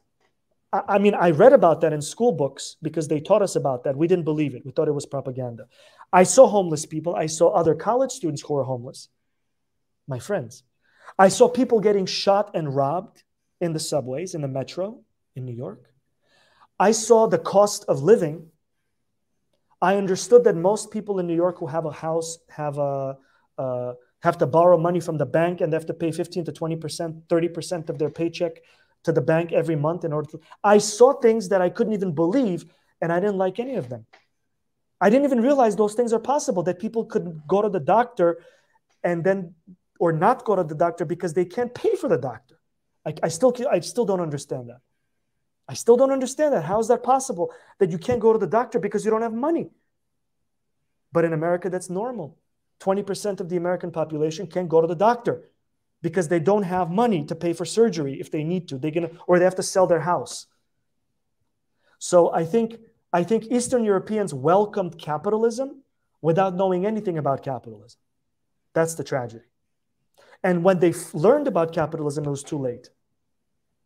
I think that's the real problem that happened in Eastern Europe. My father used to say, when he was alive, he used to say this every year. He used to say, we thought that when capitalism took over Bulgarian companies, he said, my factory would be now called Ford, like Ford Motor Company. We would change our clothes and our clothes would say Ford, and nothing else will change except we'll make more money and we'll be able to travel everywhere. That's how he thought capitalism is. Nothing will change, meaning nothing will change in his factory where nobody worked really that hard in the 1980s in socialist factories compared to capitalist factories. I know that's an empirical fact. They had their lunchroom, their lunch break, which was an hour, but it usually became 2 hours. They had their sports team. They played ping pong. So every 2 weeks, he used to travel with the ping pong team on some worker tournaments to Czechoslovakia, to Poland, to Hungary. So the rate of exploitation or the rate of labor in late socialist factories was far less than capitalist factories in America, for example. But they didn't know that. They thought that if capitalism came to Bulgaria, all of these factory workers would work exactly the same way they worked, except they're gonna make more money and they're gonna be able to travel everywhere they want. And instead, the first thing that happened is everybody got fired. Yes, so, this is the history of the Gdańsk shipyard. The Solidarność, right? I mean, They make a strike to all be an unemployed person after the reconstruction of capitalism. In fact, Monthly Review Press published a book by a famous Solidarity member. I forget his name, but he was one of the far on the left. And the book was, he was an economist, famous economist, and is published in English before he died. Maybe. And he was very critical. He said, Solidarity, this is not what I fought for, or this is not what we fought for. It was something like that, the book. And he shows how the Solidarity workers' protests were very skillfully exploited over time to turn them into something that they were completely the opposite of what they were about in the beginning. Bulgaria under Zhivkov seemed as quite a prospering state. Was there any action similar to Kadar's new economic mechanism? Yes, there were several. In fact, more books are coming, ironically, by American scholars about Bulgaria's socialist economy under Zhivkov. The interesting thing about Bulgaria was the Bulgarian Communist Party had the highest level of legitimacy, probably in Eastern Europe, because it won the first post-socialist elections. It won by a huge majority, right? So that's a particular part of the tragedy in Bulgaria, because some of those very same Bulgarian senior Communist Party members of the younger generation then became the biggest Democrats and anti-communists in Bulgaria today. You know, the Bulgaria, unlike Poland or Hungary or East Germany or Czechoslovakia, did not have any organized opposition on a national scale that was anti-communist under Zhivkov. Not a single organization. The first organizations that were oppositional were formally created in 1988, 1989. Yes, there were opposition, people who were disagreed with the government's policies, who were intellectuals, people as individuals, as small groups, and etc. But Bulgaria had no large-scale organized opposition within the Bulgarian Socialist Party, similar, for example, to what happened in Hungary or Poland or Czechoslovakia. Why? Because the Bulgarian Communist Party under Zhivkov, but also generally speaking, was incredibly successful at modernizing Bulgaria. And this is something that probably is not very clearly understood, but compared to Hungary, compared to Poland even, and definitely compared to Czechoslovakia or Czechia, or let's say the former parts of the Austro-Hungarian Empire, Bulgaria was a economically backwards society in 1944. It was basically an agricultural society with huge levels of illiteracy. The majority of the population lived in villages and engaged in basically subsistence agriculture and small crafts, kind of petty-bourgeois crafts, artisanal production with very few factories. Bulgaria was not an industrialized society before the socialist period. Whereas Hungary was, Czechoslovakia was, and Poland was. I mean, Poland produced its own airplanes, its own tanks. Poland produced heavy machinery. Hungary was an industrialized society, produced locomotives, everything. Same thing for Czechoslovakia. So what the economic transformations under Zhivkov's government fundamentally modernized Bulgaria and basically did what the Chinese Communist Party did in the last 40 years on a much greater scale. It brought the Bulgarian society into 20th century life, in the good sense of the term. Modern agriculture, mechanized modern industrial scale agriculture, industry, mass literacy. More universities were built in Bulgaria between 1950 and 1989 than ever before. Before 1944, Bulgaria had like 3 universities, none of which were on a European level. Afterwards, there was a massive explosion of healthcare. So there were several new economic mechanisms like programs under Zhivkov, which created, essentially, Bulgaria was the 26th most industrialized or 25th most industrialized society in the world in 1989, which by Bulgarian standards, it's never been higher. Right? So in that sense, for any of the contemporary anti-communist demagogues, most of whom were communists before 1989, to say publicly that Bulgaria was a backward state, yes, perhaps backward economically compared to who? Compared to the United States, compared to Germany, compared to the Soviet Union, compared to Czechoslovakia, sure.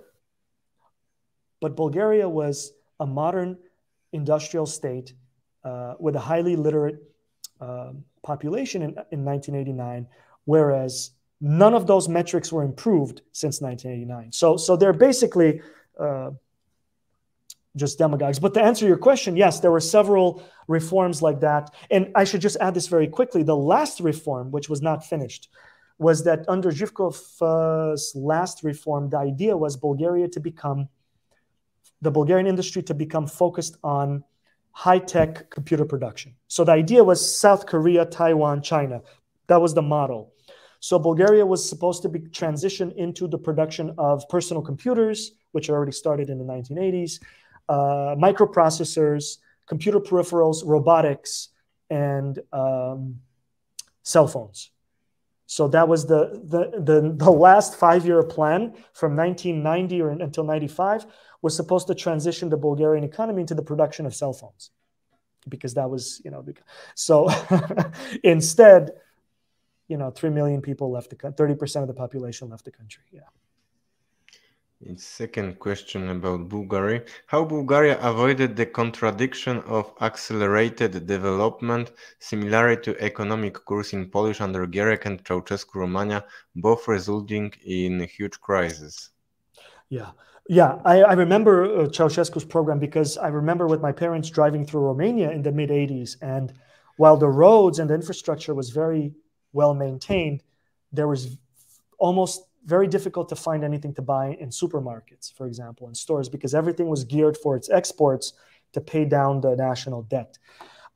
Bulgaria's economic policy was much more balanced. And I think the balance was achieved with some kind of a combination of Bulgaria did have foreign debt that it owed the capitalist world, capitalist bankers as well. So Bulgaria had accepted under Zhivkov's period, accepted carrying some fair amount of foreign debt, along with export-focused economies. But Bulgaria also did something under Zhivkov, which was very clever from the Bulgarian national economic point of view, although it may seem a little bit like a little black marketeering. What the Zhivkov government did by taking advantage of its close relationship with the Soviet government up until Gorbachev, with Gorbachev everything fell apart, was that Bulgaria signed trade agreements with the Soviet Union for kind of semi-official, semi-unofficial re-export of Soviet oil to Turkey and the third world. So you have to remember, up until the 1980s, Turkey was an underdeveloped state compared to Bulgaria. So it's the reverse now. Turkey now is a dynamically growing economic powerhouse from which Bulgaria imports food, industrial material, construction, etc. But up until 1989, it was the reverse. Bulgaria was the more economically advanced society, which was often exporting. So anyways, so what Bulgarian government would do in the 70s and 80s, starting with the late 60s, but definitely in the 70s and 80s, they would import cheap Soviet oil, very, very cheap, bought at highly subsidized prices in rubles. And Bulgaria would keep some of that oil and refine it there's a huge refinery next to Burgas on the Black Sea, which the Soviet Union built. It's the largest on the Balkan Peninsula. But that refinery would refine some of the oil for the Bulgarian industry. But a big part of this cheap Soviet oil would be refined and or unrefined, re-exported to other markets for dollars, right? And then with those dollars, Bulgaria would import whatever it needed to import from the non-socialist market. So the Bulgarian economy had this multi-level, I mean, maybe it was similar with the Polish and the Hungarian economy as well. I don't know the details, but the Bulgarian economy had this source of cheap, but yet extremely valuable economic commodities that it could re-export almost as it wished to a certain extent, with which to obtain kind of a level of freedom of movement in terms of its economic decisions. And all of that was possible because of Zhivkov's diplomatic strengths as a statesman, basically. So, yeah. What was the policy of the leaders of the People's Republic of Bulgaria towards the Turkish minority? Yeah, so that's the problem. So, okay, so Bulgaria has a sizable Turkish minority, about 15% of the population, 10 to 15. Of course, there's also the Roma population, which a lot of it self-identifies with an affinity, either religious or with the Turkish minority, although they're not Turkish, they are a distinct group. But Bulgaria has a sizable Turkish minority, and this has to do with the fact that Bulgaria was for 500 years part of the Ottoman Empire. And the Ottoman Empire, like any of those non-Western imperial formations to which we can add the Russian Empire, the Persian Empire, were multinational, multi-ethnic in ways that preserved the ethnicity. You know, it's very interesting. After the British Empire colonizes parts of Africa, it's very difficult to reconstruct the historical memory or genealogy of the colonized people. It requires a lot of work. But the Bulgarians, after 500 years of Ottoman rule, you know, coexisted with, you know, so there's a sizable Turkish minority in Bulgaria. Now, since Bulgarian independence, as a result of the Russia-Ottoman War of 1878, the new Bulgarian state actually obviously reasserted its national sovereignty. So over the last 150 years, there have been large-scale movements of Turkish people from Bulgaria to Turkey and Bulgarians from regions that have become, you know, the Turkish Republic, especially after World War I, into Bulgaria. But nonetheless, Bulgaria has a sizable Turkish minority. Now, what happened was, in the 1980s, there was a period of about 5 years where the People's Republic of Bulgaria's government engaged in the forced, essentially in a forced assimilation program where Turkish Bulgarians had to change their names to Bulgarian names. The argument was that a lot of those people are ethnic Bulgarians who were acquired Islam and their Turkish names forcefully under Ottoman rule. And there is a lot of truth to that. Yes, that did happen because the Ottoman government in the 19th century also engaged in this kind of forced ethnic reclassification, if you will. But the fact is, these people are self-identified as Bulgarians of Turkish descent, and they did forcefully, their names were changed, or a lot of them immigrated. In the late 80s, the borders were opened and they were immigrated. But what precipitated that problem? What precipitated that problem was there was a series of coups in Turkey as well at that time, in the late 70s. And what precipitated that time, forced assimilation program, was Turkish destabilization of Bulgaria through its Turkish minority. That happened as well. So what was happening in Bulgaria in the late 70s through the 1980s was Turkish government destabilization, attempted destabilization of Bulgarian society through, you know, infusion of Turkish government resources, secret agents, money, resources were transferred in order to ask for example, increased Turkish autonomy, self-determination, etc. Essentially, they were pushing the envelope. Of course, this doesn't justify, I mean, I personally don't think that should have happened. I don't think the change of names should have happened. I think that was a form of kind of ethnic nationalism that was not really compatible with where Bulgaria had been going up until that time. So I think this kind of Turkish destabilization of Bulgarian society could have been handled differently, perhaps by opening the borders and people could leave for Turkey if they didn't find Bulgaria to be a good place to live as Bulgarian Turks, and etc. But that did happen. So there was a period where during the People's Republic, there was a forced assimilation of Turks, of Bulgarians of Turkish ancestry. But this did not happen, even though I'm against this move, and I'm critical of it. We must also face that this didn't happen purely internally through some kind of an internal nationalist kind of turn, but it did happen in the context of response to Turkish destabilization. How do we know this?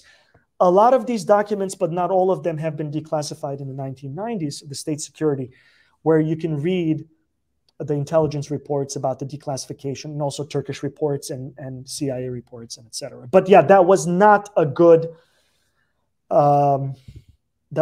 situation, because it created a lot of internal strife. It created domestic terrorism. Two trains were blown up. It was not good. In Belarus, there lived 1 million citizens of Belarus, which are origin of Polish, and they speak Polish. And before, in the Soviet Union and in the Belarus also, they have possibility to learn Polish in school. But unfortunately, this Polish minority was used by the Polish government, and it was forced, the NATO's countries forced Poland to use the Polish minority in Belarus to anti-Lukashenko activity. And there are two organizations of Polish minority in Belarus. One is officially, and this officially organization collaborated with President Lukashenko, and the second is a split from this first organization, which is counter-revolutionary, financed puppet of the Polish government. And this example, there was one citation, I forget it by whom, but from some American, that if we have some big minority in Belarus for the NATO country state, we need to use it, because it's a sin not to use this minority to the. Do you think that these problems with the Turkish minority of Bulgaria also was pushed by the NATO to all this strategy to destroy the socialist bloc by the nationalism, because destruction of Yugoslavia, destruction of the Soviet Union, it was not for the reconstruction of capitalism, but it was in the national question of Lithuania, of the. It's 100% true that we know for a fact that the Turkish government tried to destabilize Bulgaria through using the ethnic minority problem, just the way the Polish state tries to, but really when we say Turkish or Polish, we say NATO, because they're members of NATO. So yes, absolutely, that was a way to precipitate a wider political crisis in the Soviet bloc. And by the way, I just want to say two things here that I think are very important to in this conversation, and maybe are perhaps less well known, especially for Western audiences, is that the Soviet Union, the Soviet period of Russian, Ukrainian, Belarusian history, whatever, created a new form of a national identity called a Soviet person. So, for example, many people today in Russia, I'm sure in Ukraine or Belarus, especially in the older generation, my generation and older, like if they were to ask me, I could say yes, like on my mother's side, what is she? Yes, we can go and do the national breakdown, because my mother is Ukrainian, Russian background. Maybe there's some Armenian there as well, but who knows? But how does she identify? If you really pushed her, she'd say, I'm Soviet. Soviet identity, that was a national identity. That was a particular type of a person that emerged, which was educated and socialized in the Soviet Union. Yes, they could be of Russian background. They could be identify as Ukrainian kind of ancestry, Azerbaijani, Chechen. But the point was, and this project was not fully successful, obviously, but for millions of people, it succeeded, and millions of people identify in that part of the world as Soviet. I just watched a video of a Ukrainian cab driver on the internet from Odessa, and he was driving a car and the cab, and there was a young Ukrainian woman, and she said, they were communicating. She says, why are you talking to me in Russian? That's the language of the occupier, right? Because of the war. He said, what are you talking about? She said, I'm Soviet. She said, I was born in the Soviet Union in Odessa. I speak Ukrainian and Russian, and I grew up in the Soviet Union. That's my first passport. I'm a Soviet person. Your distinctions don't make sense to me. So that's true for millions of people. So I think one way to cut across, and same thing for Bulgaria. You can Bulgaria, obviously, the national identity is much stronger because we're Bulgarians. You know, we're not part of this confederation of other states like the Soviet Union was. But we're going to say, well, I'm Bulgarian, but there is such a thing as a Bulgarian socialist identity. The people the typical people who grew up and lived in that area tend to be well-educated. They tended to be valuing scientific rationality. They tended to be fairly well knowledgeable about what's happening in the world. They tended to have kind of a general curiosity about reading and ideas. You know, today there's a different type of a personality, because these kinds of social personal types are correlated to the political and economic system under which you grow up in. Today, and under capitalism, most people talk about money. Like if you go in the streets in America, in Bulgaria, in Poland, and you listen to people's conversation, it's probably going to be something connected about paying the bills. My job is not paying me enough money, or I got a new job that's amazing, or I bought a new car. My car payments are pretty good. I'm excited about that, right? And under socialism, people talked about different things because it was a different type of ideology, and they didn't talk about money in that same way. They talked about other things. So these are things that get lost in the history, but are of extreme importance. But to go back to the nationalism, I think a good way to avoid getting into destructive right-wing nationalist, proto-Nazi, proto-fascist, biologically grounded racist nationalisms, like there's something essential about the Polish race or the Ukrainian or the Russian race or the, you know, whatever, is to cut through with this thing called the Soviet citizen, right? I mean, this is easier to be done in the former Soviet Union, in Belarus, than it is maybe in Poland and Bulgaria. But in Belarus, it's very easy to say, yeah, what does it mean to be a Belarusian today? It means to integrate the best aspects of what it means to be a Soviet person with all the best things that we can come up with after that period in our history. And if you do that on the level of your government national ideology, you will basically make narrow racist nationalisms marginal, meaningless, right? Because that's the problem I think that Russia is facing in the Ukraine now too, because the Ukrainian government is very clearly, has a clear national identity of what does it mean to be Ukrainian and what kind of a Ukraine to fight for. Ukrainian for Ukrainians. Ukrainian language means the Western Ukrainian dialect from Galicia, which has nothing to do with the Eastern Ukrainian or the Southern Ukrainian spoken mixed with Russian and et cetera, et cetera. No, modern Ukrainian identity is Western Ukrainian identity, which has the shortest historical presence in Ukraine, in Ukraine, the territory itself, because it was under Austro-Hungarian rule for most of its 19th century evolution, where it came from, including the flag, right? So the flag of Ukraine was invented by the Austro-Hungarian Empire in the context of its imperial competition against the Russian Empire. It has nothing to do with the history of Ukraine east of the historically Polish regions of Western Ukraine. I mean, there's no other way to talk about it, right? But it's a nationalist, defined through racial terms, national identity that's very clearly defined. That's it. The Russians are in trouble in that sense, because what is modern Russia today? It has the Russian imperial two-headed national insignia, but it has the red star of the Soviet Union and its military vehicles. Russia's national identity is not settled right now. Why? Because the formerly liberal Russian national elites right now have to redefine themselves as Soviet if they want to win. They can't win otherwise against NATO. I mean, they can win the war against Ukraine because it's a smaller country, but they will not be able to prevail ideologically against the racist Western NATO narrative, because the NATO and the European Union sees Russia as Asiatic people. I mean, you cited those people. There are others. The German economics minister, I believe it was 3-4 months ago, said these people are not like us. There are a lot of comments. Borrell, everybody outside of the European Union is the jungle. This is the idiot who's the foreign minister of the European Union. This person who belongs in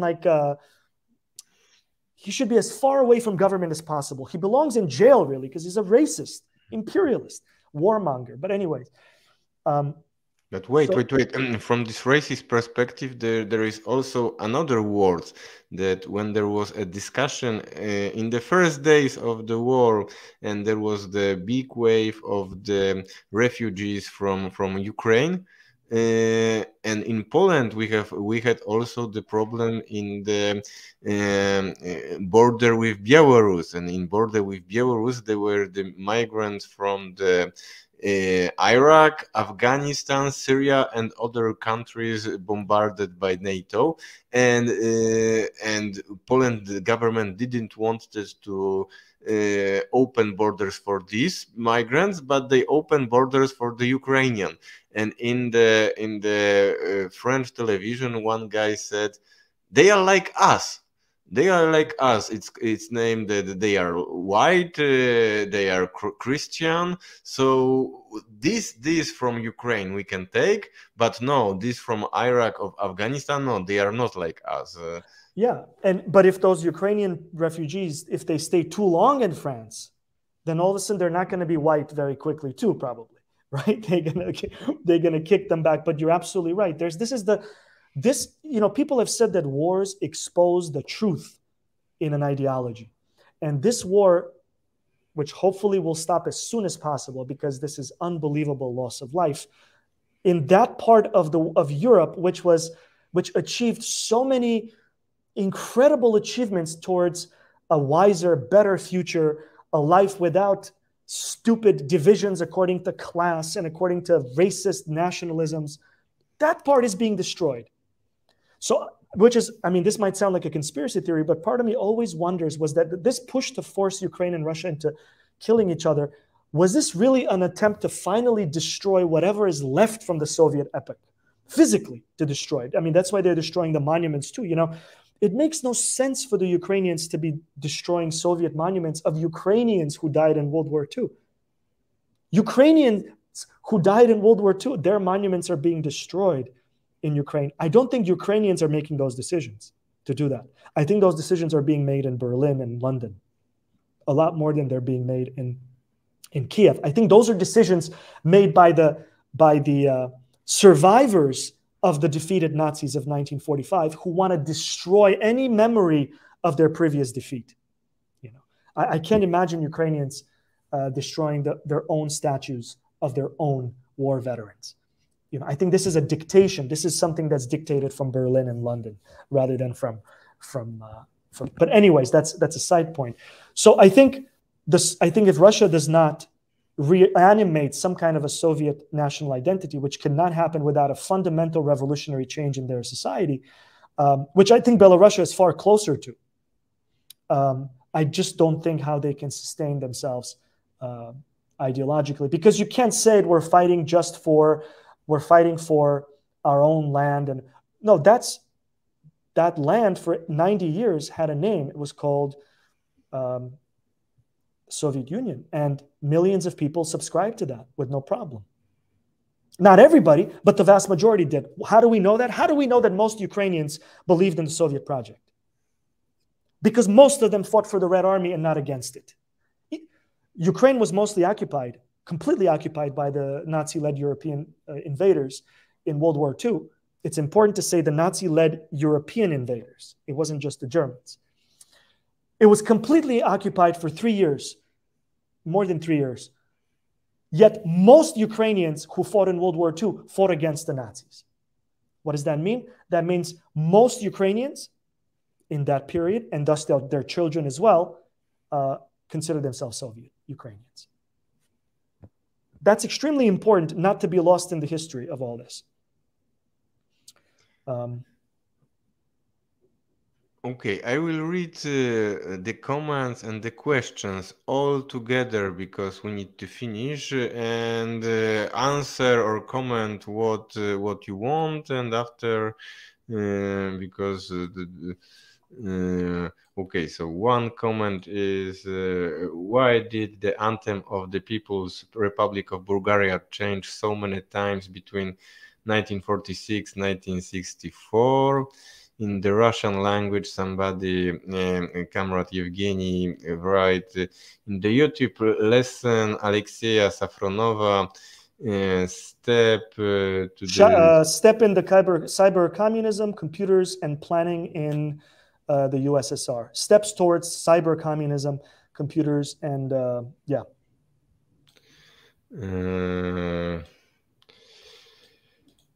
There is a problem is many Marxists have poor knowledge of mathematics in my experience, so the work of Glushko and Kalecki remain unknown among leftists. Learn higher mathematics Marxist. There is a comrade from Saludos Camarada from Chile.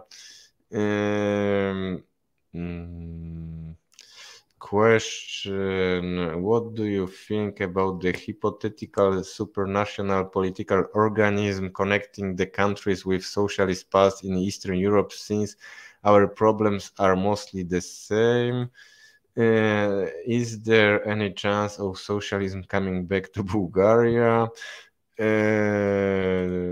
True Eastern Europeans thought they would be enjoying Western capitalism, who will still enjoying benefits of socialist system. Bulgarian comrades hadn't read Marxism and National Question by Comrade Stalin. Thoughts on Transnistria? Very glad to see Bulgarian communists. Part of my family are Bulgarian. There is not absurd anti-communist lies that they wouldn't repeat. They are very anti-Sovietic and anti-Russian.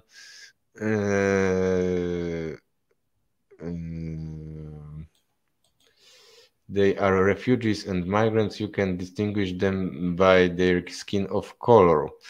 So the white is refugees, the migrants are from not white.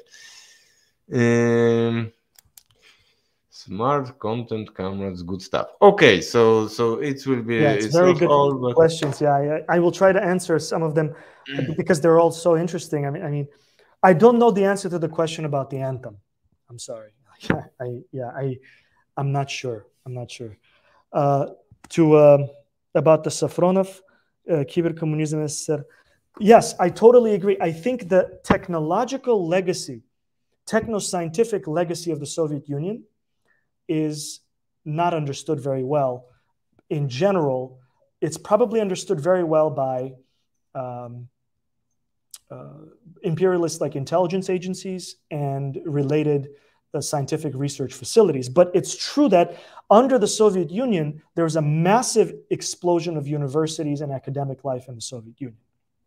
And when it comes to cybernetics, which is the science behind all computer science, the revolutionary developments of academic Glushko and others in the Soviet Union have not been realized yet.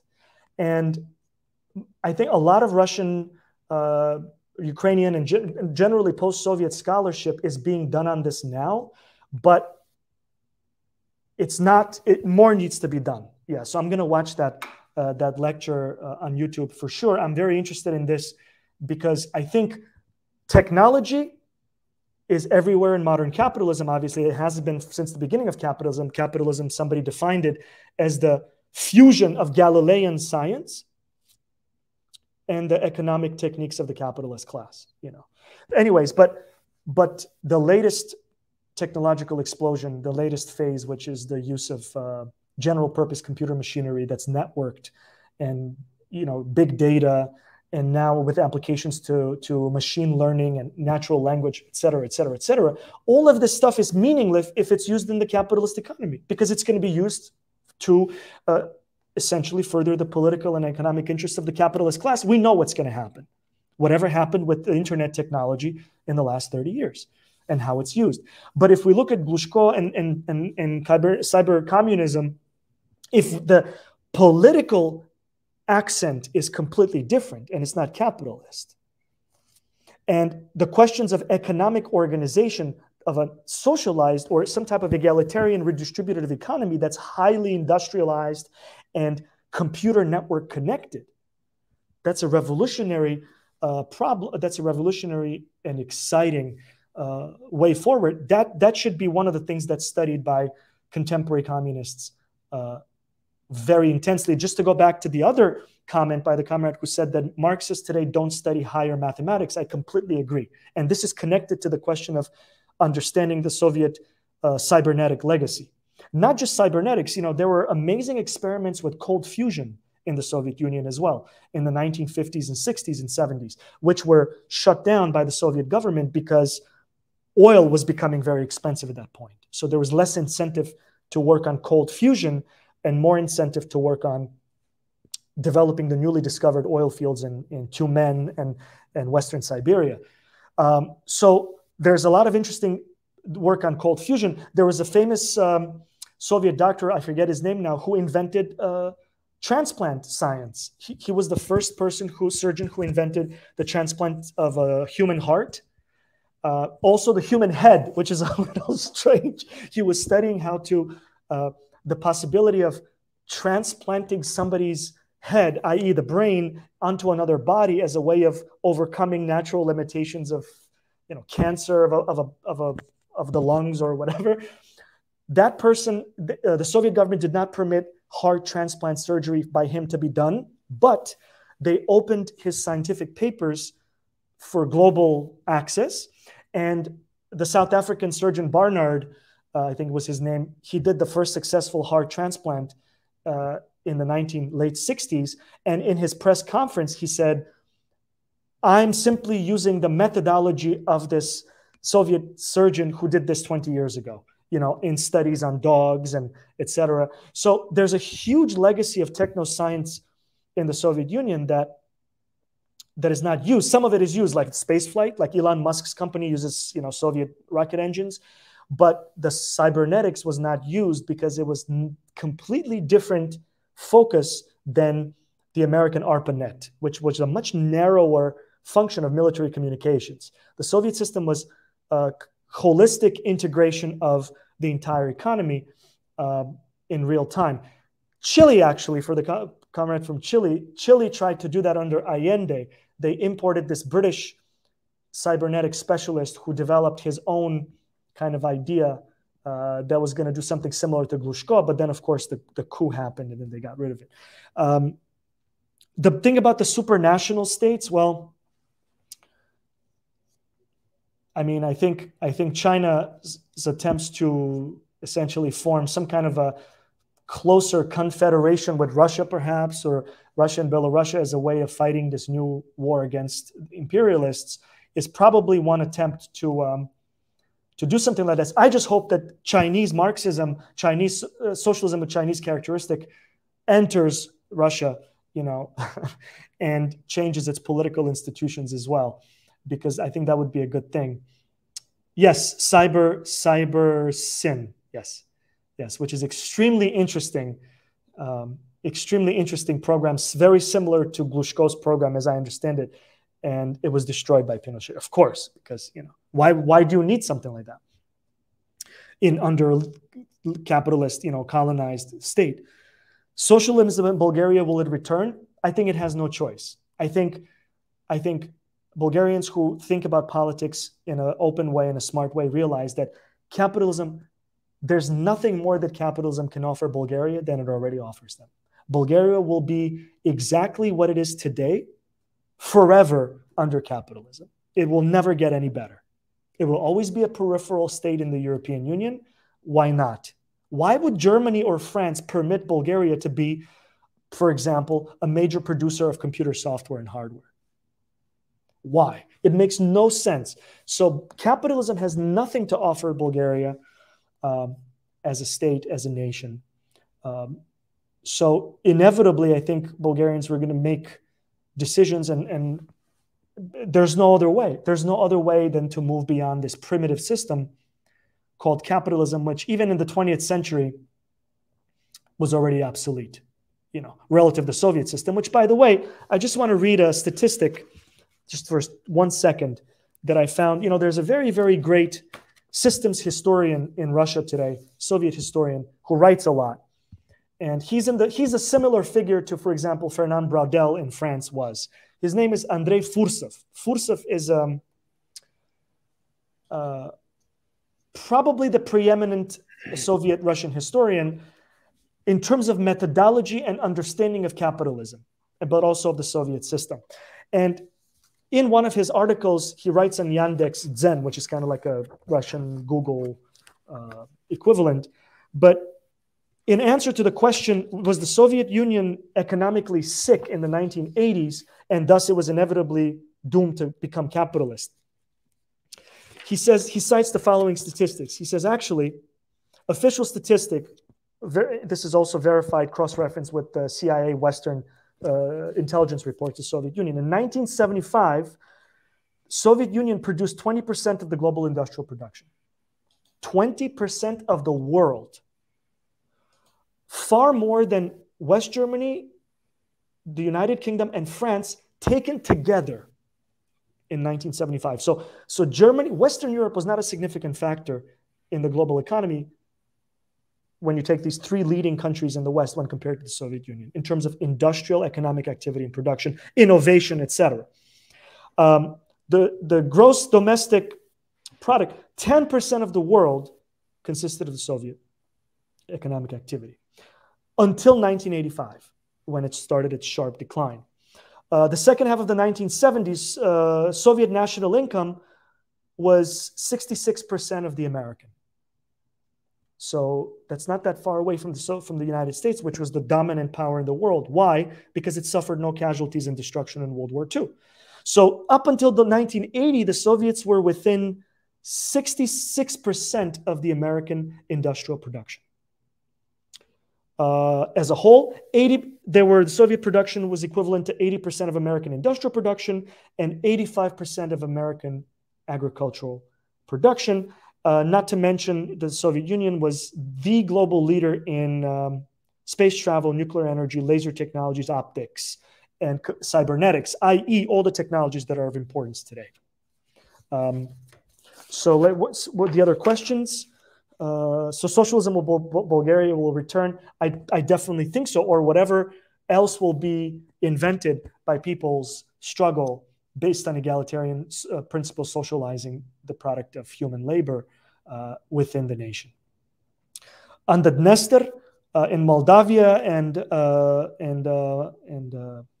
etc. Again, it's the same problem. The Romanian bourgeois elites want to assimilate Moldova. The problem is that Moldova experienced 90 years of Soviet period where it became a little bit different than Romanian national identity is. So Moldova is not Romania the way some parts of it were before World War II or the beginning of the 20th century. Moldova is a different state.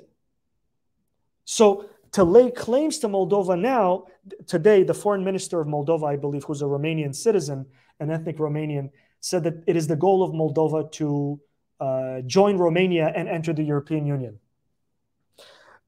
That's just a form of colonization. It's colonization through internal elites, kind of like Mikhail said, the Polish minority. Part of it is mobilized by NATO to engage in separatist movements in Belarus, where other Polish minorities in Belarus probably feel that they have a kind of a common shared Soviet identity and are okay with living in Belarusians because they're Belarusians of Polish descent, and that's okay. Yes, but I would like to say that many of Polish people in Belarusian, they are not agree with the Poland government. Of course. Yeah. For example, the leader, the chef of the KGB, Belarusian KGB, is Pole. Yeah. And furthermore, the regime change technologies, which are very effective against governments that have very little resources or are deeply unpopular, the regime change destabilization, maneuvers in 2020 against Minsk in Belarus, they would have succeeded if there wasn't a hard and fairly widespread sense that Lukashenko has legitimacy among the majority of the Belarusian people. There's no way he could have sustained that kind of pressure. But he did with minimum of violence, absolutely minimum violence, even compared to what's happening in France today. Compare the scenes of how the Macron government is using police violence against the French people today. Compare that, which is not a regime change. The French people protesting Macron's today are not working in the interests, and they're not funded by some foreign government or governments. Whereas a lot of the protesters, not all, but a lot of the highly organized protesters in Minsk were definitely and clearly and publicly funded by external governments. the level of violence against them was shorter duration, less days. It was less physical violence used than what the Macron government is doing against the pension reform civil protests today, and the yellow jackets. I mean, if you combine the two, the French police is beating French citizens almost every day for the last 3 years. Yes, but in last Saturday, there was the battle with ecologic protest. It was against the big basin of water, and there was the 30,000 ecologue, and the police used 4,000 grenades against them. 4,000 grenades in 2 hours. So every second there was some grenade, which and two people are now in hospital and in coma. I don't know. Coma. Yeah. One Can you of imagine them, if that happened in Minsk, or if that happened in Havana, or if that happened in Beijing? What the headlines would have been,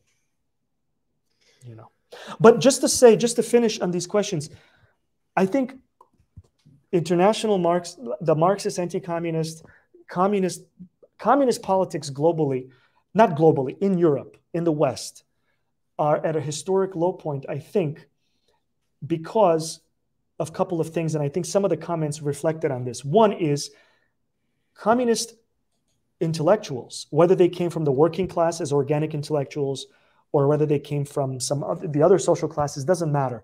But communist intellectuals had intellectual superiority for most of the last 100 years, 100 to 150 years.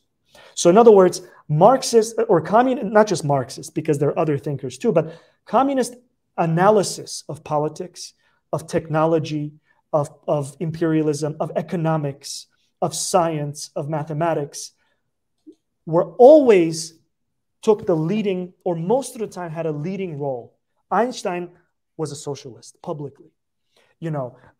Thomas Becket sympathized with the anti-imperialist struggles around the world. There were great mathematicians who were self-defined or self-identified Marxists. To say nothing of writers, to say nothing of organizers at the workplaces, So I think one of the first things that needs to change is, just like the comment said, Marxists today need to study higher mathematics. Yes, enough critique of political economy anymore. Enough of that. We all know the critique of political economy. Marx did it. David Harvey does it. In the Soviet Union, there was the Rosenberg, 800-page, reading capital guidebook. Marxists know the critiques of the capitalist political economy. We know this. But contemporary Marxists, we've fallen behind on, I'm generalizing, but we're falling behind on our understandings of where is modern science and how it's used by capitalist production techniques or capitalists in general. We're behind on cybernetics. What is the Marxist or the communist critique of AI, big data? Do we understand that right now we're experiencing change in what it means to be human? The capitalists are redefining what it means to be humans. They're no longer interested in humans. Humans are boring, flawed, irrational people. This is what the transhumanism of capitalist neo-fascism is moving towards, right? So what is the communist critique of that? Well, we can say we are living through an epoch where human beings are now redefined as homo datum. Homo economicus is now homo datum for the leading capitalists. They're treating people as if we're indistinguishable from data, which means they can do anything to us. The politics of genocide today are much more easily done than 50 years ago, because leading capitalists and their industrial enterprises and the new ways of commodity production, they don't even consider humans the basic unit anymore, right? They're much more interested in human machine cyborg fusions. They're much more interested in trying to improve humans with technology and define new races. There's new racisms that are emerging with these technologies. Tomorrow there's going to be people with implants, then let them live 20 years longer, or experience pain less or whatever, see better. So capitalism is inventing a new theory of race as we speak. But the communist critique, I think in general, in the West, is slagging, is falling behind. We're not analyzing these things We should be talking about where capitalism is going right now with these technologies. And in order to do that, we have to understand mathematics. We have to understand science. We have to understand the new critique of genetics and how it's being used, the pharmaceuticals that made these drugs during COVID, and they're going to use this technology to invent new classes of drugs against cancer, which are going to be differentially priced. So the more money you have, the hepatitis C vaccine in the United States, which cures people of hepatitis virus, 99% success. I think it costs $150,000 for one injection. So if you have the money, that's the price of your life. It's nothing. You pay it and you don't have hepatitis C anymore. If you don't have insurance, you die of hepatitis C because you have to take ineffective treatment. Or if you have insurance, you still have to pay money out of pocket in order to get it if you need it. So here you have control of life in a totally different, in a new way, where you have a cure on one side if you have the money, or you die on the other side. So in other words, we need to study the science and the math. We need to study Kaletsky. We need to study Glushko. We need to study the cybernetics in order to propose our own alternative, which can then recruit programmers and technology workers to become communists. What is the vision for a socialist society, for a post-communist, post-capitalist society that contemporary Marxists provide? In the West, among my friends, nothing that I would be excited about. I mean, my answer is very simple. Bring me back to the Soviet Union, except with Glushko's cybernetics and a few other things change, and I'm okay. But there are other answers too. What is happening in Cuba? I don't know. A lot of things are happening in Cuba. But in the West, there's censorship. Of course, certain things are published, translated into Spanish, but a lot of Western Marxists, we don't take those people too seriously because no, Cuba has made amazing things in terms of political organization. I want to know what those are. I know that they developed 2 of their own vaccines against COVID by themselves, which means they have a highly advanced pharmaceutical and cybernetic economy or capability. I want to know what's happening in China. China is an extraordinary place. I mean, yes, they're going to say it's an authoritarian place, or all states are authoritarian by definition. All states use coercive, violent force against its political enemies, whether they're capitalist or socialist. That's totally expected and it's normal. Any state will use violent force against its political enemies if they're powerful enough. And if they don't, then they don't deserve to exist as a state. I mean, that's Lenin, that's Bismarck, that's anybody you ask who studies politics, that's Machiavelli. So to say that Chinese socialism is not real socialism, this is what the Western kind of fake lifestyle Marxists say, because it's authoritarian. Okay, well, let's ask the question, it's authoritarian against whom and for what purposes? And then we can get a more meaningful answer. I don't even mention Stalin because that's like a total taboo in the West. I think Stalin's intervention, which contains tragic chapters, because it was the Soviet Party that, after the revolution, kind of ate itself in a way. But Stalin's interventions are of fundamental importance, and we don't understand it yet because we don't even study it in the West, because it's totalitarianism. It's no different than Hitler. That's it. In Russia, they study it. We can read Fursev, and somebody should translate Fursev's big books. They're huge books about the Soviet past. He talks a lot about Stalin. There's an analysis of the Stalinist epoch. There are other thinkers. There's Keti Chukharov, whose great book was published in English. It's an analysis of the Soviet past in a critique of French postmodernism as essentially proto-liberal, imperialism. I mean, it's much more elegant than that. I'm not doing it justice. But what happened in Poland or in Hungary or in the big debates about reforming and changing? So none of that stuff is known. And it needs to be known because it has to be part of the global sort of communist historical memory, so we can draw lessons and pick and choose past experiences and modify them to present conditions. But that means there's a lot of intellectual work that needs to be done, and the professors are not going to be the ones who are going to do it only or mostly.